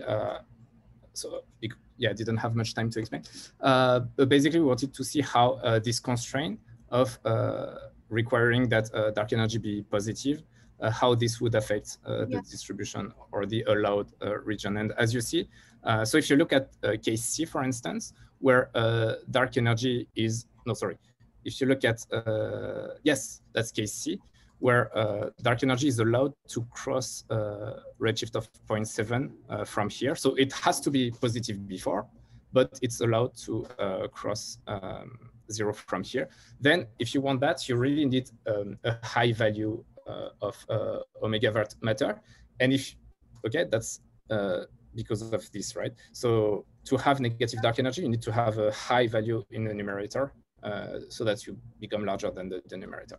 And if you have this high value of omega matter, then it forces you to have a lower value of sigma 8. So now if you release, or if you are less stringent for this constraint, so no, sorry, it's the other way around. If you are more stringent, so if you look at case A, where you require dark energy to be positive all the way through, then actually you can have, this time you can have all this region of the parameter of space, which has low value for omega matter and high value for sigma 8. And what I want to remind is that all of these values here, they are authorized by the data. They do give a better fit than lambda CDM. Okay, thanks. Michele, you have a question? Thank you. Yes, thank you. Very nice talk. I have a question on the previous slide, because if I understand correctly, you are basically using RSD and supernovae to get constraints on the expansion history. My question is, have you tried to compare your forecast, so your results on the expansion history on data on the expansion history to see how these reconstruction compare with independent measurements? Sorry, I missed it. Compare which reconstruction to what? The Hubble parameter that you estimated in the middle. Okay, so we could, but as you can see here, there's no H0 anywhere, right? So here what we have is actually the shape of H. So this is the H, capital H of Z divided by H naught. So it's really just giving us the scale of the evolution of H, but we need to anchor it with a value for H naught. So that would be one more degree of freedom in the analysis. I guess that would be doable, yeah. But maybe just to compare the evolution, so the slope of this H with data to just an independent test. Yeah, we haven't done it, but yeah, that would be doable. Thanks. Okay, so thank you very much for this interesting talk.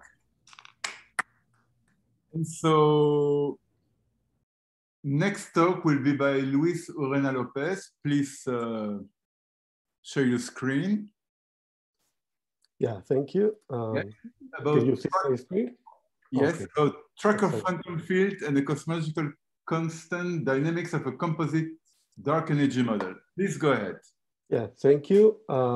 Yes, this work is, thank you to the organizer for this opportunity to give this presentation. This work has been done in collaboration with my colleagues, Francisco Linares and Andan Roy.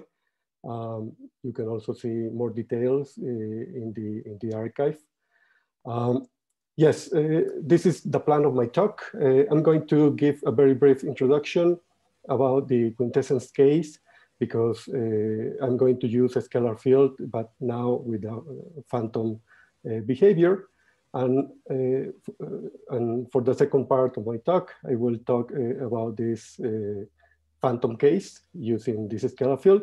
I'm going to consider the case of a joint contribution to the dark energy budget given by the phantom field and the cosmological constant.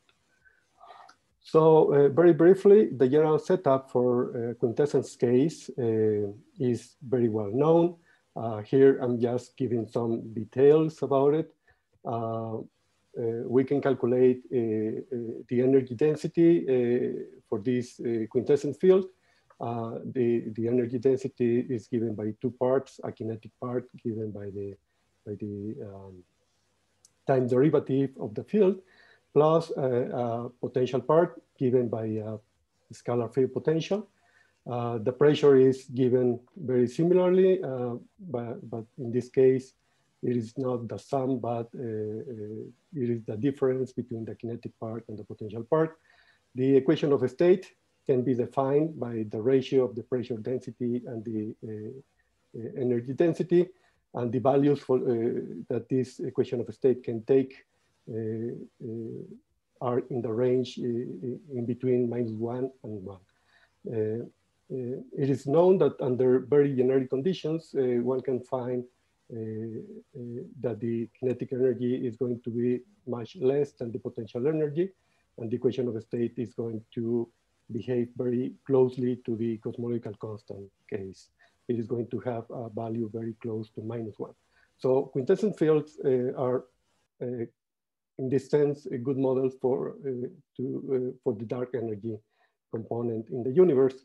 The equation of motion for the scalar field is given by the Klein-Gordon equation that you can see in the box here, but you have to define the scalar field potential. So for these models, you have to choose a particular potential, and you can calculate all the quantities of interest, like the ones that are shown in the plots here. For instance, you can find the evolution of the equation of state, the evolution of the density parameters, and you can also calculate observables like the anisotropies, the temperature anisotropies, and the mass power spectrum. By the way, these are plots that were taken from this work on a quintessence tracker model that was presented 20 years ago in another Marcel Grossman conference. Okay, so let me give you details about the method that we use to study more general quintessence models. We usually, well, there is this definition of variables for the scalar field, but we did a step forward, one more step, and we consider this polar transformation of the scalar field variables. You can see that there is this new angle, this new variable theta here, and there are two potential variables represented by y1 and y2, which are related to the derivatives of the potential. So under this transformation, the Klein-Gordon equation can be written like in this kind of, can be written like this set of differential equations for the new variables, for this variable theta, for this potential variable y1, and for the density parameter. The prime here denotes a derivative with respect to the number of e-pods. Very interesting is that the new variable theta is related to the equation of state, and the equation of state is given just by this simple relationship in terms of the cosine of this variable theta. We can also consider linear density perturbations for the field, and there is a very similar polar transformation. I'm not giving all the details here, but the first equation over here is for the density contrast in the density field for the linear perturbations, and the second equation is for an auxiliary variable that is related to the velocity perturbations for the field. So under this polar transformation, we can try to study many potentials, many scalar field potentials, using this general parametric form for the potential variable y2. In the table, you can see many examples that you can find in the literature for different functional forms of the potential. And you can see that there is a closed form for this y2 variable. And this closed form is very similar in all the cases, and is related to this general parametric form that we are using here in terms of 3 new parameters, which are alpha 0, alpha 1, and alpha 2. And you can do the inverse process. You can choose different values for these alpha parameters. And from them, you can find the corresponding generic form of the scalar field potential. We call these parameters active parameters because they appear explicitly in the equations of motion. So this is very convenient because you don't have to choose a very particular form for the potential, but you can play around with the values of these alpha parameters.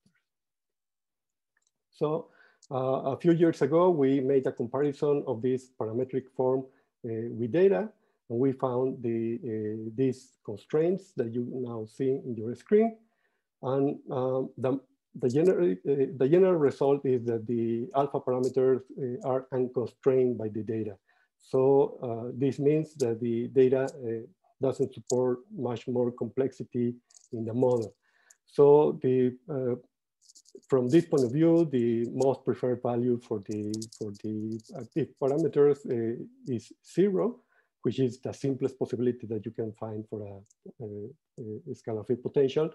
And the functional form of the potential is the quadratic one.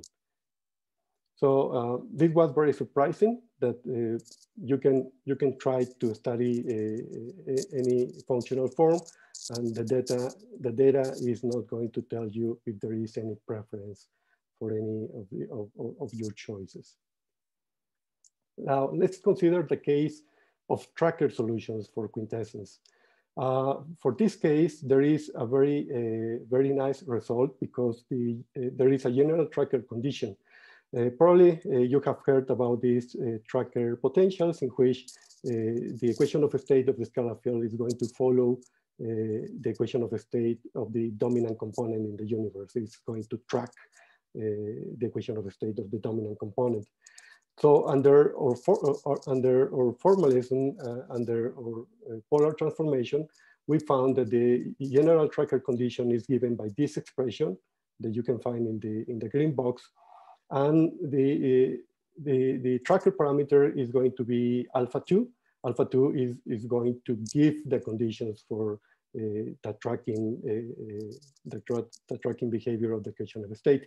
In the plots in the bottom, you can see the behavior of the equation of state in terms of the scale factor. And you can see that there is an attractor solution, an attractor tracker solution for the equation of state at early times. During radiation domination, there is another value during matter domination. And the final value, the present values of the equation of state, they are going to depend on the values of the other alpha parameters, alpha 0 and alpha 1. You can also see the phase space for the equation of state. You can see, again, this attractor behavior of the tracker solutions, and that under certain circumstances, under certain values of the other parameters, you will get different values of the equation of state at the present time.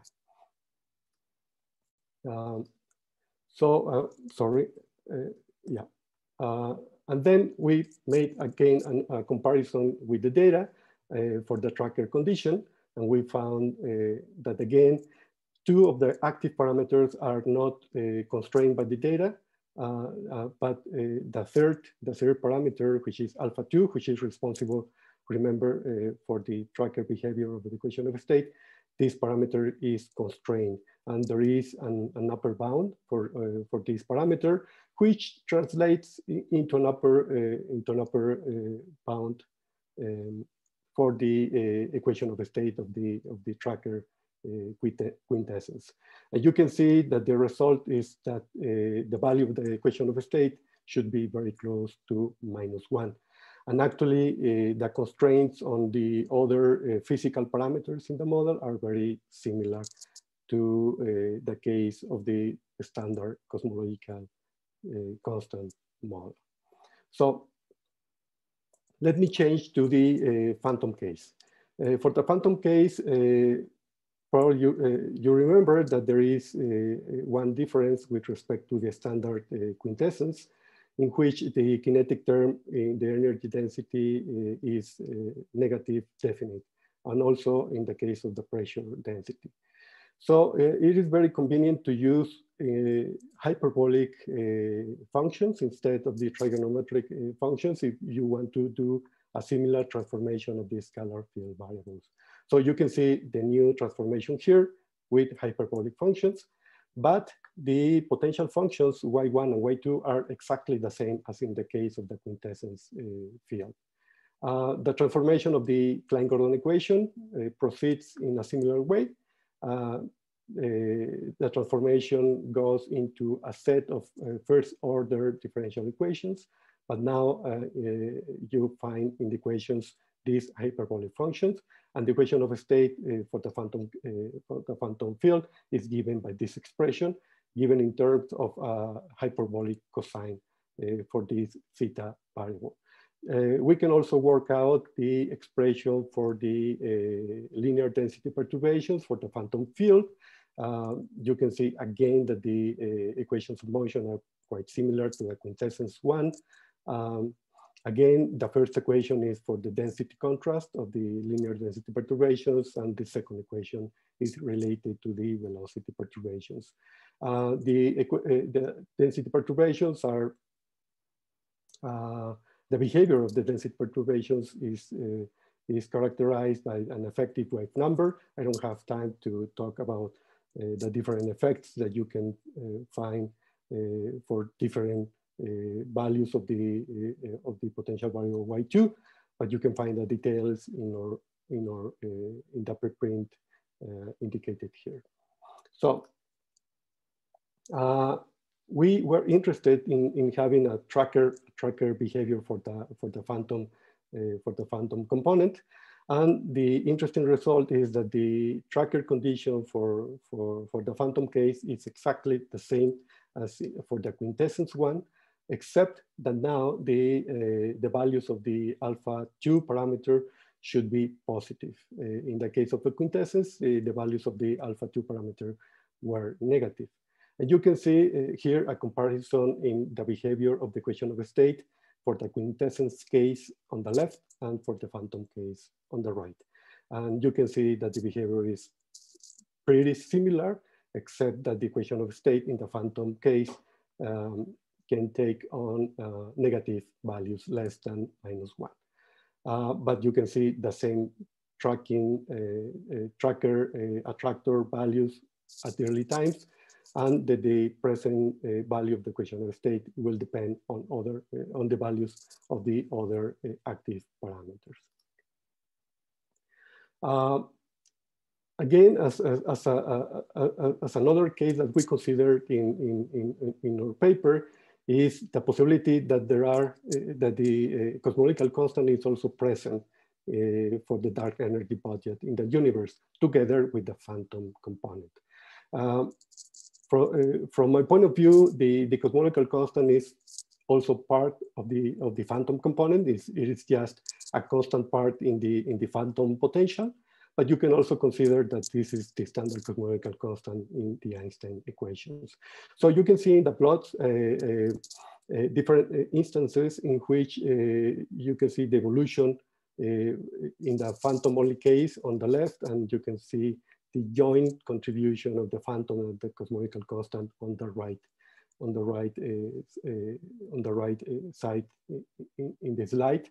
And in the middle, you can see the evolution of the density parameters for the phantom case, the joint contribution in the solid lines, and the density parameter for the phantom case, and for the cosmological constant. Here I'm showing examples in which the cosmological constant is negative definite.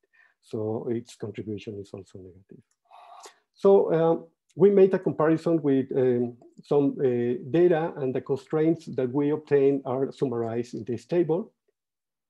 Very quickly, there are some, in the different columns, you can see different instances of the models. Phi represents the phantom field. And whenever you see phi plus lambda, we are showing the joint case of the phantom and the cosmological constant. You can see that the constraints on the physical parameters, H naught, omega matter, are practically the same. But the effective equation of state is negative, is less than -1, as you can see in the third row in this table. More important for me is that, more important for me is the comparison between the models, whether the models are better in fitting the data. So you can see in the last rows, in the bottom rows, the difference in the chi-square, the minimum value of the chi-square compared to the standard cosmological constant. And you can see that this difference is negative always whenever the phantom field is present, which means that the fit into the data is better with the presence of this phantom field. We also calculated the base factor in comparison to the cosmological constant again, and we found definite positive evidence in favor of the presence of the phantom component.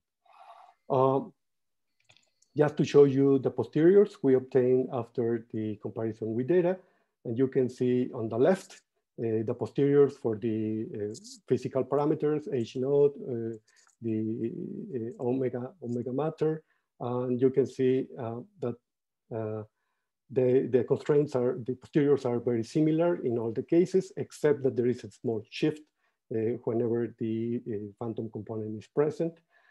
And for the active parameters, again, we found that alpha 0 and alpha 1 are not constrained by the data, but the tracker parameter alpha 2 is constrained. And there seems to be a preferred value for this parameter. So the inclusion of the phantom field in general allows for the presence, the joint presence of the phantom component with the presence of lambda, and there seems to be a better fit to data, but the Hubble tension is unresolved.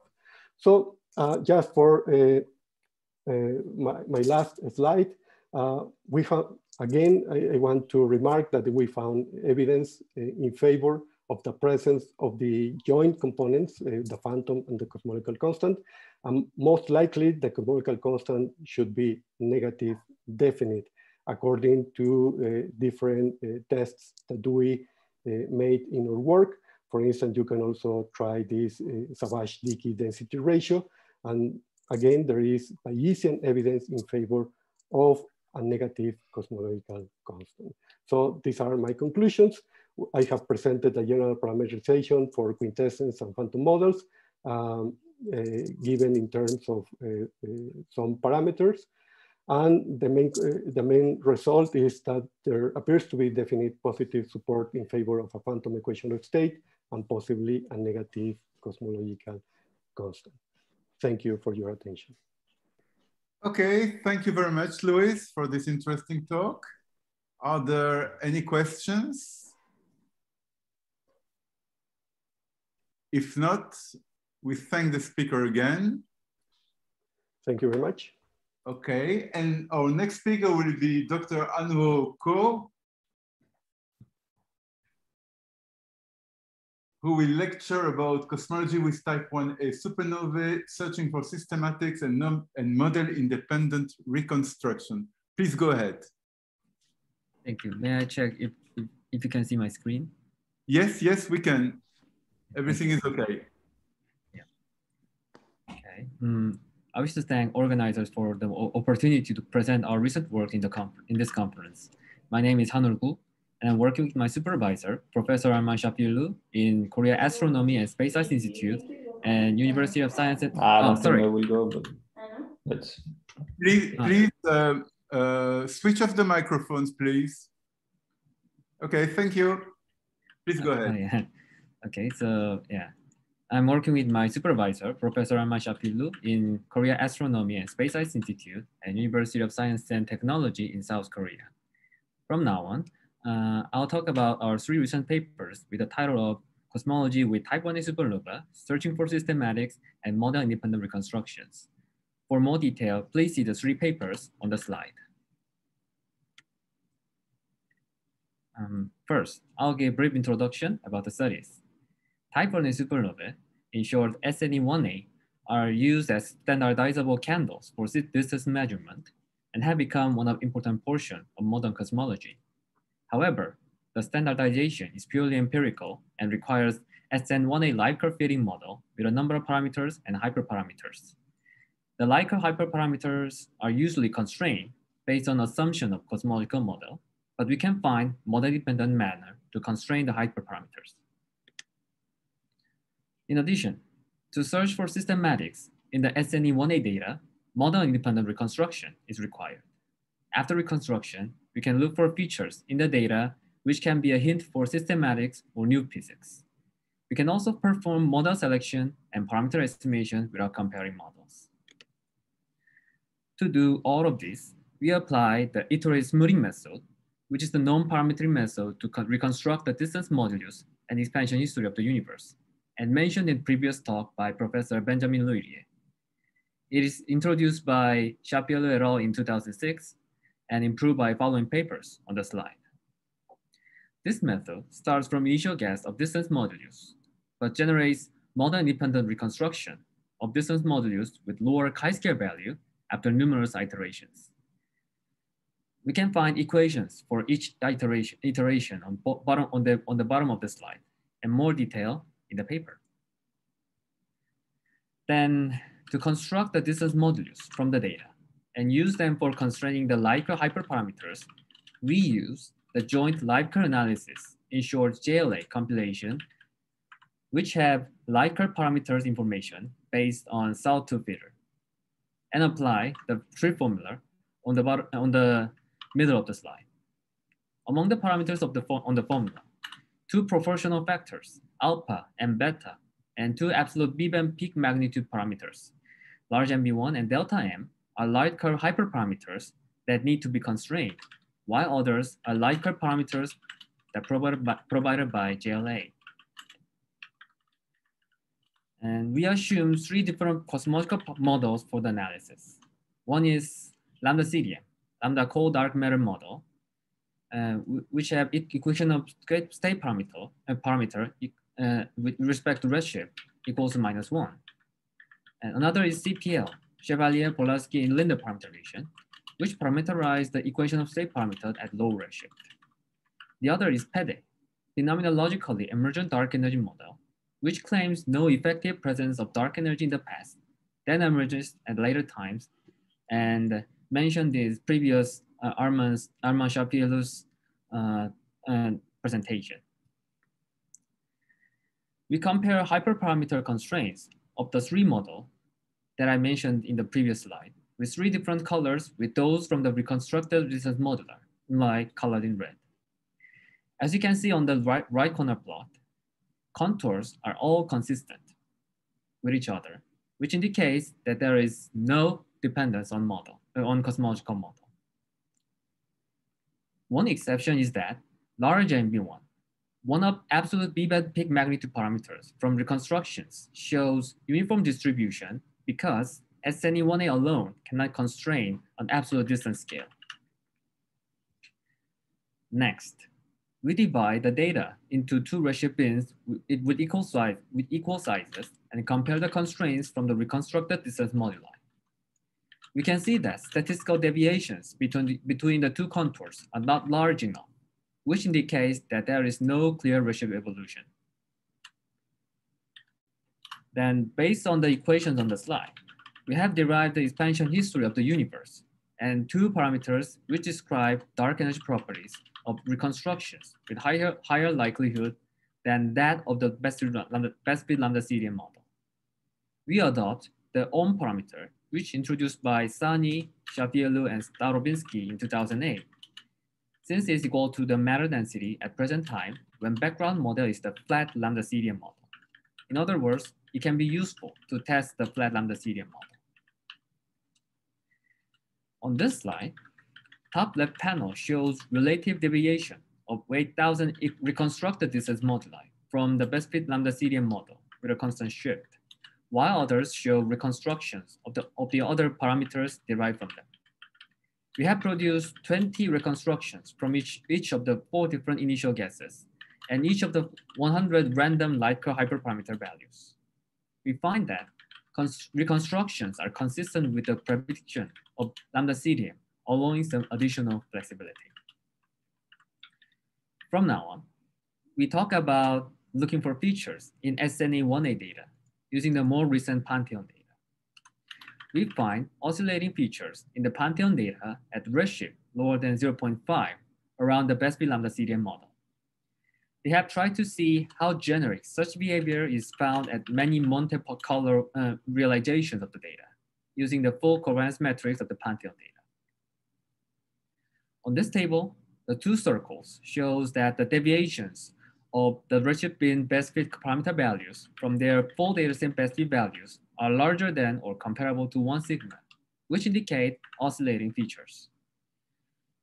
We find that such features occur in 4 to 5% of Pantheon-like simulations. We think that it might be a hint to possible systematic or new physics. Finally, we talk about direct model testing. We do this because model testing using Bayesian analysis depends on comparing models. We try to test consistency of a model and the data without comparing different models by estimating likely distribution of delta chi-square using iterative smoothing method for model selection and parameter estimation. For this analysis, we assume lambda CDM, PEDE, and the KIC model, which introduced by Khorasanity and Copeland in 2003. Based on previous works, we select certain model parameter values that are shown on bottom of the slide as an example. For model selection, we define delta chi-square as chi-square difference between smoothed reconstructions and model best fit initial guess. Remember that the initial smoothing, iterative smoothing method starts from initial guess. We can see that likely distributions of delta chi-square for 3 different model best fits using 1,000 Pantheon-like mock realizations based on 3 different fiducial models are the same with each other, which indicates no dependence on cosmological models that are used for simulation. And for parameter estimation, we use the fiducial models and initial guess instead of best fit models for defining delta chi-square. You can see that on the, in the red circle. In this figure on the slide, we can find that the likely distributions are the same with each other, which indicates no dependence on cosmological model again. This figure shows estimated constraints on matter density at present time for 3 different models using 95% confidence limit from Pantheon. We can see that they are highly distinguishable with one another. Next, we perform model selection with future data, which is 1,000 forecasted W1st mock realizations based on lambda CDM fiducial model. Note that the official name of W1st has changed to Nancy Grace Roman Space Telescope. As shown on the figure and table on the slide, the likelihood distribution for the 3 different models and their estimated type 2 successes, which indicate the numbers of cases that the wrong models are ruled out beyond 95% or 99% confidence limit, are highly distinguishable from one another. Now, here are summarized that we find no model dependence nor redshift evolution of light curve hyperparameters, and find that reconstructed expansion history and dark energy properties are consistent with prediction of lambda CDM, allowing some additional flexibility. We also find that about 4 to 5% of Pantheon-like simulations have similar oscillatory features with that in the Pantheon data, which might indicate systematics or new physics. Finally, we show that model selection and parameter estimation using the iterative smoothing method works well, which confront with Bayesian analysis. Our next paper in preparation is about confronting model selection based on conventional Bayesian analysis, using Bayesian evidence with that based on frequentist analysis, using the iterative smoothing method. 2 plots on the slide from our next paper in preparation show example that the true model is not lambda CDM, nor PD, but Bayesian evidence distribution supports lambda CDM, while likely distributions exclude both models at a high rate. Please check the paper that will be uploaded on arXiv as soon as possible. Thank you for listening to our talk. Questions and comments are always welcome. And for more detail, please see the papers on the slide. Okay, thank you very much for this interesting talk. Are there any questions?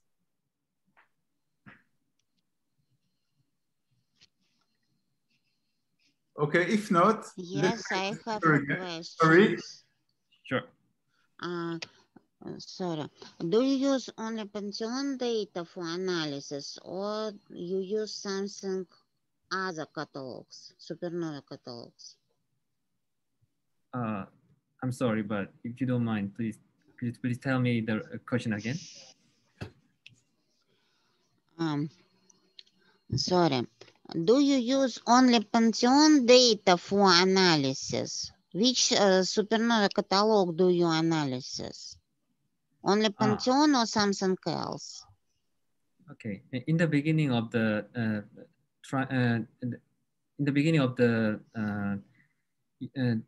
trying to use direct model testing, we use Pantheon data to check the model dependence of the likely distribution, which is based on the fiduciary model. But next to that, we use the forecasted future W-first data. So that is kind of, how should I say? Yeah, mock data of mock data generated based on certain fiduciary model using forecasted W-first covariance metrics. So I can say that we use not only Pantheon but also many other data. Yeah. Okay, thank you for information. You're welcome. Okay, I have one question. Sure. Yeah, what's the motivation behind the kink model? Actually, I'm confused about this kink model. I'm not familiar with this stuff. Is it fine if you just interpret it in a very brief way? Okay, we chose the kink model to just as an example. We didn't have specific reason to choose reason to choose kink model, but yeah, we could find we could use those lambda CDM pattern and kink model to show how the direct model testing work using the iterate smoothing method works well. Yeah. Okay. Thank you. Thank you. Okay. So thank you very much again for your talk. You're welcome. And our next speaker will be Arkana Sangwan. Please share your screen. Thank you.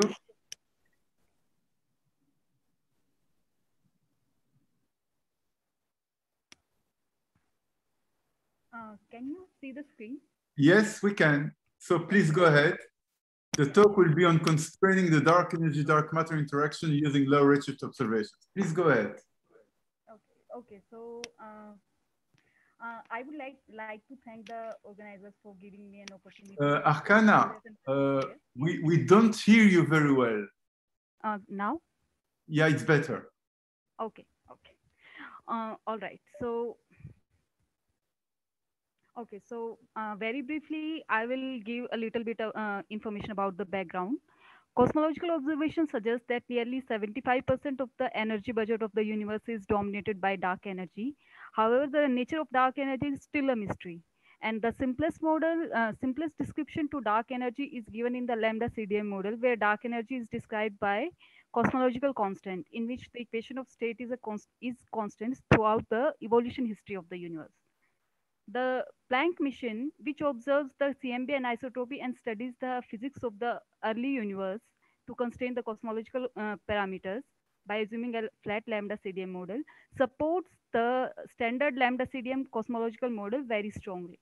However, in the past decade, we noticed potential tensions arise in estimates reported by Planck and some of the low redshift non-Planck probes. The most controversial tension is the discrepancy in the estimation of Hubble constant, which represents the expansion rate of the universe at present. The Planck observation, by assuming a base lambda CDM model, reports H0 to be around 67.4 kilometers per second per megaparsec, which is a considerably lower value when we compare it with the estimates reported by direct local distance ladder measurements, such as from Shu's collaboration, which reports H0 to be around 74.03 kilometers per second per megaparsec. Now, this discrepancy, value shows a discrepancy at a level which is greater than 4 sigma, and this is known as the long-standing H0 tension in cosmology. So this agreement, as well as other disagreements in the parameter estimates from Planck, as well as other low redshift observations, suggest that a new points towards a new physics that deviates from the standard lambda CDM model. Many models has been introduced in the literature which deviates from the lambda CDM model. Here I'm going to discuss a dark energy dark matter interaction model, which is reported in the paper by some of my collaborators, Dr. Joseph Johnson, as well as Professor Shankar Narayanan. So as we have very little information about the nature of dark energy, there is no unique way to describe the dark energy dark matter interaction. Hence, in many of the models, the interaction term is introduced by hand. But in this particular paper, the authors demand that the interaction strength Q in the dark sector must have a field theory description. And then they obtain a unique form of interaction strength. They show that a one-to-one mapping between the field theory description and the fluid description of interacting dark sector dark matter exists only for this unique form of potential interaction term that they have shown in the paper.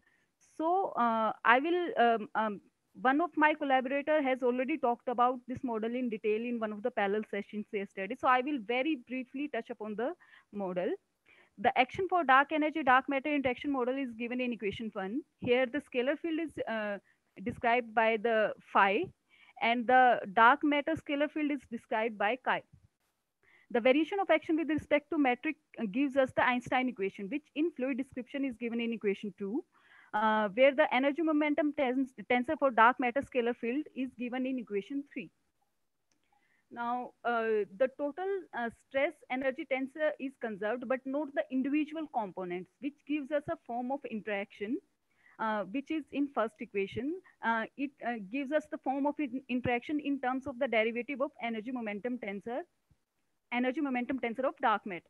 Now, now if we demand that the interaction term must have a field theory description, then it gives us a unique interaction term, which is given in equation 4.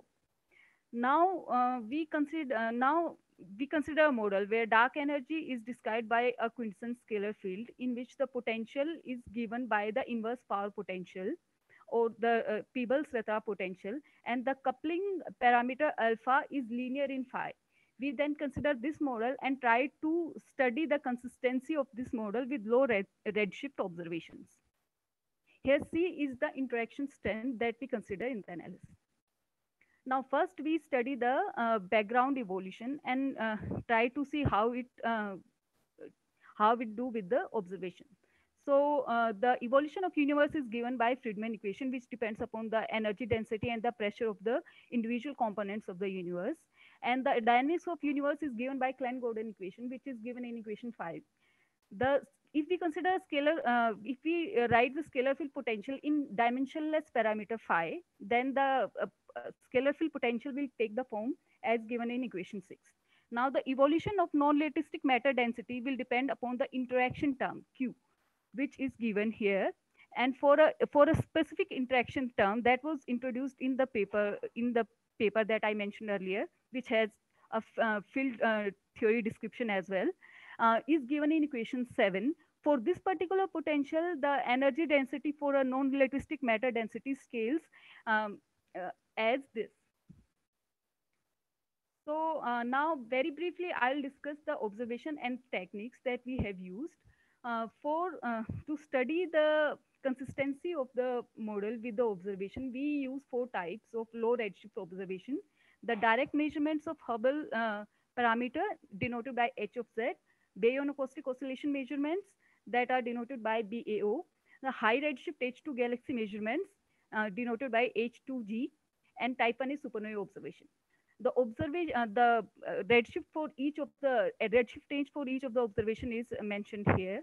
For the analysis, we use chi-square minimization technique. So generally, a data set has I points of observable at a particular redshift, along with the error associated with the observable.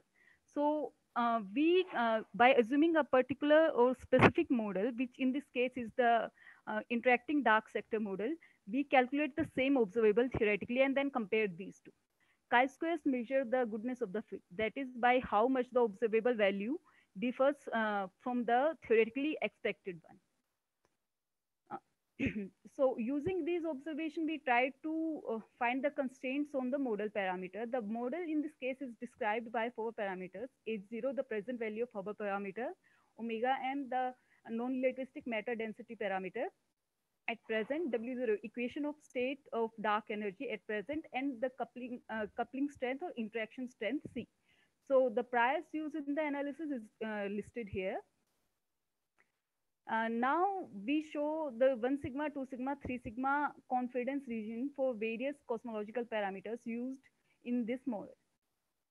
Here in the first row, I show the constraints obtained from the analysis of H of Z observation. We see that H of Z data allows a very large range for omega m as well as H0. The best fit value for H0 in this case is 69.34 kilometers per second per megaparsec. But the H0 data within 3 sigma allows a large range such that the Planck estimates as well as the local measurement estimates also lie within this particular range. That means H0 is consistent with both of them. We also found that we also can see that the H0 observation does not constrain the cosmological coupling constant C, and in this case we find that if instead of here we have marginalized over other parameters such that W0, and when we are showing the plots in 2-dimensional plane, we have marginalized over the rest of the parameters. So if we, instead of marginalizing over W0, if we fix W0 at a particular value and then move away from the lambda CDM like scenarios, we start to get a upper limit and lower limit on coupling strength C. The results on the second row is obtained from the analysis of BAO plus H of Z data. We see that BAO data provides a very narrow range for omega m and H0. The best fit value for by this BAO and H of Z is 70.6 kilometer per second per megaparsec, and the best fit value for omega m is 0.3. We can see that the data manages to constrain the coupling constant within 1 sigma region. We get the upper limit as well as lower limit for the coupling constant, which is, which is minus 0.87 to minus 0.29. And within 3 sigma region, we get a upper limit of on C, which is 0.01. After that, in the first row, the constraints are obtained from H2G data. We see that H2G data does not constrain, provides a very large range for omega m. It allows almost the entire range that is considered in the analysis for omega m, and also it allows fairly large range for H0.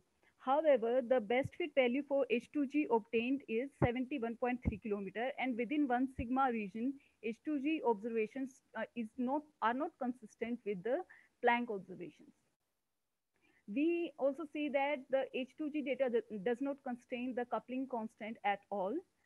And but also in the similar to previous cases, we see that instead of marginalizing over W0, if we fix W0 at a specific value and then start moving away from lambda CDM like scenarios, we then again start getting a limit on the coupling constant.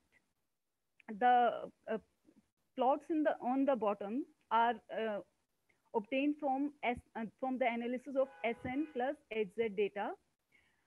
We again see that supernovae data provides very narrow constraints on omega m and H0. The best fit value for H0 is 69.5 km per second per megaparsec. And for omega m, it is 0.31.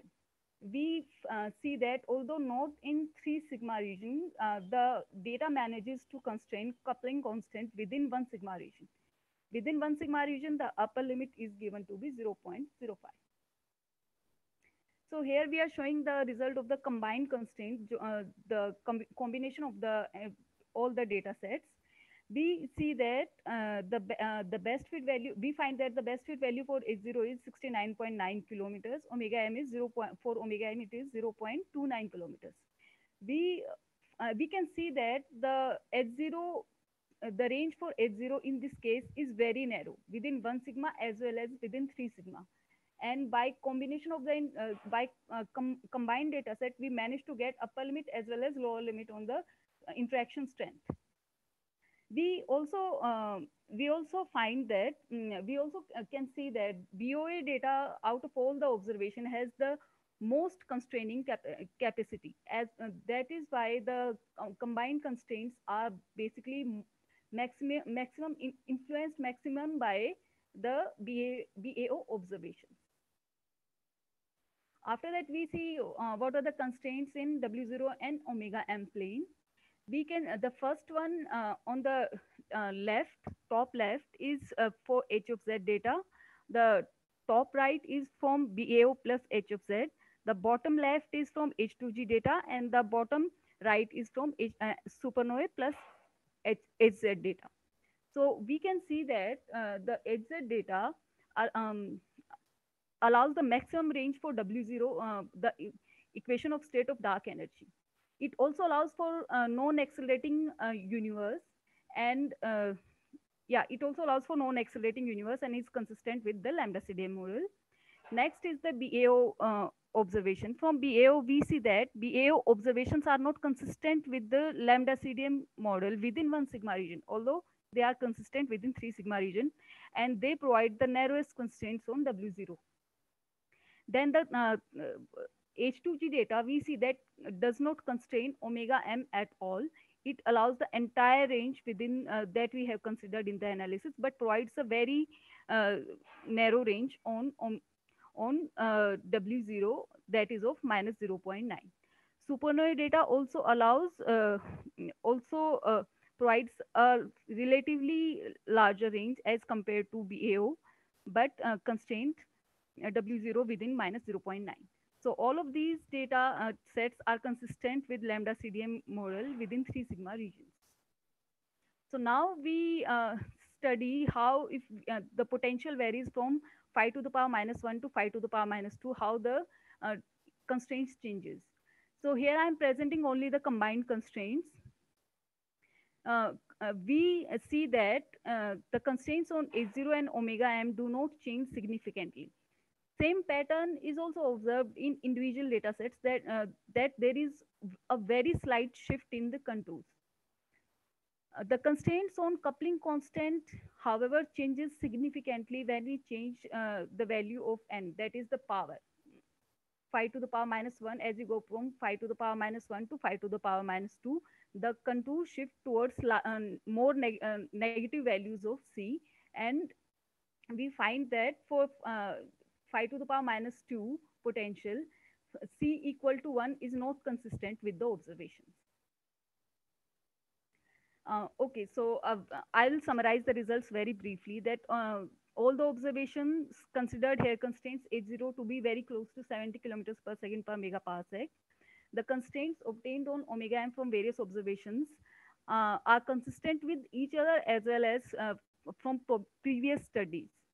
So, and except for HZ data, all the data somehow prefers a negative value of C. I haven't shown here, but we have analyzed that instead of marginalizing over W0, if we fix W0 at a specific value and then move away from W equal to -1 case, we start getting upper limit on the interaction strength C. Okay, and from these observations, it is very clear that using only the background observation, we cannot distinguish between non-interacting and interacting dark sector scenarios. Therefore, we then move to evolution of perturbation. Now, to potentially detect the difference between interacting and non-interacting sector, we look at the evolution of 3 perturbed quantities, which are relevant to 3 different cosmological observations. First one is the evolution of delta M, which basically affects the effect of which can be studied in the large scale structure observation. Now here delta M is the matter density perturbation. Here Q, small q is the capital Q, which is normalized, and delta M is the difference in the interacting and non-interacting matter density perturbations. So on the left side, we show the evolution of Q as a function of a number of E folding for various length scales, for various length scales, for various values of initial value of omega matter. So here we have also studied the change of various length scales, but we have found that the interaction strength is, or the coupling term is basically more sensitive to the smaller scales or larger value of K by H naught. So we see that larger is the value of initial value of omega matter. Earlier, the value of Q increases at an earlier time and stays at a higher value till a value of n almost equal to 0.2, which corresponds to a redshift of around 5. This trend is then reflected in the evolution of delta M, which we can see on the plot on the right. So there are green, blue, and red curves correspond to different value of initial value of omega matter. And there are solid lines as well as the dotted lines. Solid lines represent when we are considering the entire model, that is interaction as well as the perturbation in the interaction term. But for the dotted lines, we are considering only the background interaction term and ignoring the perturbation in the interaction. We can see that the larger is the value of omega M, more suppressed is the evolution of delta M. Yeah, and this effect is more prominent at larger values of K, which we have shown here. And this basically provides us a way to detect the signature of dark sector interaction model by studying the large scale structure observations. Now we move on to the evolution of phi, which basically describes the weak lensing. So here again we see the evolution of phi from a larger redshift of around 1500 to 0. We see that for different length scales, we see that at around n equal to -3, for all the interaction strength, the left plot is for interaction model and the right plot is for non-interacting model. We can see that up to a value of n equal to -3, the model is similar. We cannot differentiate between these two. But after that, we can see the deviation in the evolution of phi, which we can detect in the observation of weak lensings. Next, we see the evolution of phi prime as a function of n. And this term contributes to in the integrated Zexwolf effect. Here again, we see the similar trend that at smaller values of n, there is not much deviation between interacting and non-interacting scenarios. But as the value of n approaches -3, the curve starts deviating, especially for the smaller scales, that is higher value of k by h naught. And we can, through the observation of CMB or integrated Zaxulf effect in CMB, we can differentiate between the interacting and non-interacting scenarios. So now I will conclude the talk that all the 4 data sets constrain the value of H0, which is close to 70 km/s per megaparsec. The observations are consistent, the constraints from observations are consistent with each other, and the tightest constraints are obtained by BAO plus H of Z observations. And except for HZ measurement, all the data sets show a preference for negative value of interaction strength. The interacting dark sector model is consistent with low redshift observations, and by studying the density perturbation delta M, phi, and phi prime, we can basically differentiate between interacting and non-interacting scenarios. Thank you. Okay, thank you very much, Arcana, for this nice talk. Okay. Are there any questions? Can I talk or have to? Yes, yes, of course. Okay, so thank you for the talk. I have some questions about the way you distinguish between dark matter and dark energy, because the Lagrangian, they're both, you know, the way it looks, they both look like two scalar fields which are coupled together, which is what you call interaction. But how do you make the distinction between what you call dark matter and dark energy? And then another question is when you compute the perturbation, you use the Newton gauge. If you had used the moving gauge, but I know that in the context of dark energy, it's more common to use the Newton gauge. But anyway, in the context of moving gauge, you would have some entropy. You would expect to have some entropy. And what is the equivalent of this entropy, or what people call, let's say, entropy in the moving gauge in the context of the Newton gauge that you're using? And then one last question is, when you write down the equation of motions, are you imposing that each fluid is satisfying the conservation law, or just the full, let's say,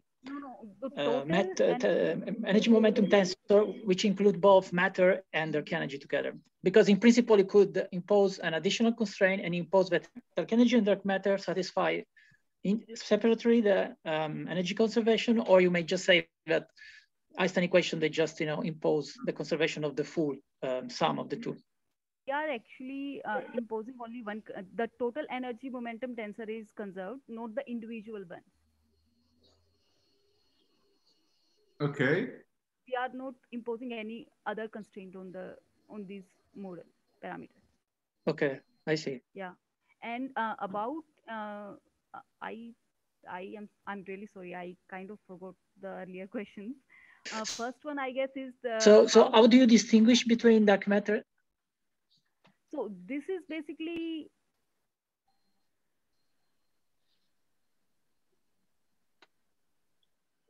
okay. So this is basically action. In this, you can describe one by either field.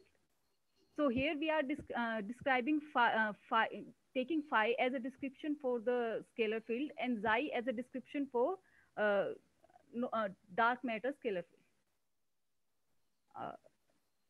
I mean, you can.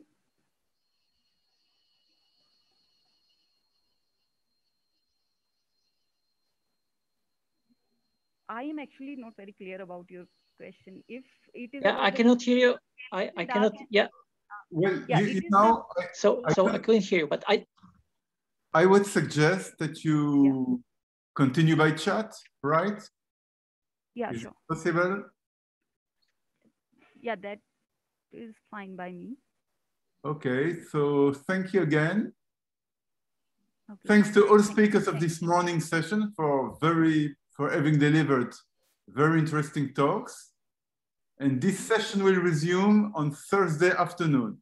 Okay, thank you to everybody.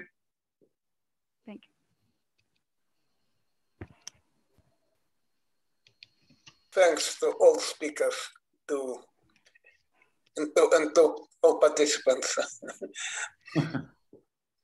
Okay, see you on our next session. Okay, see you. See you. Bye-bye.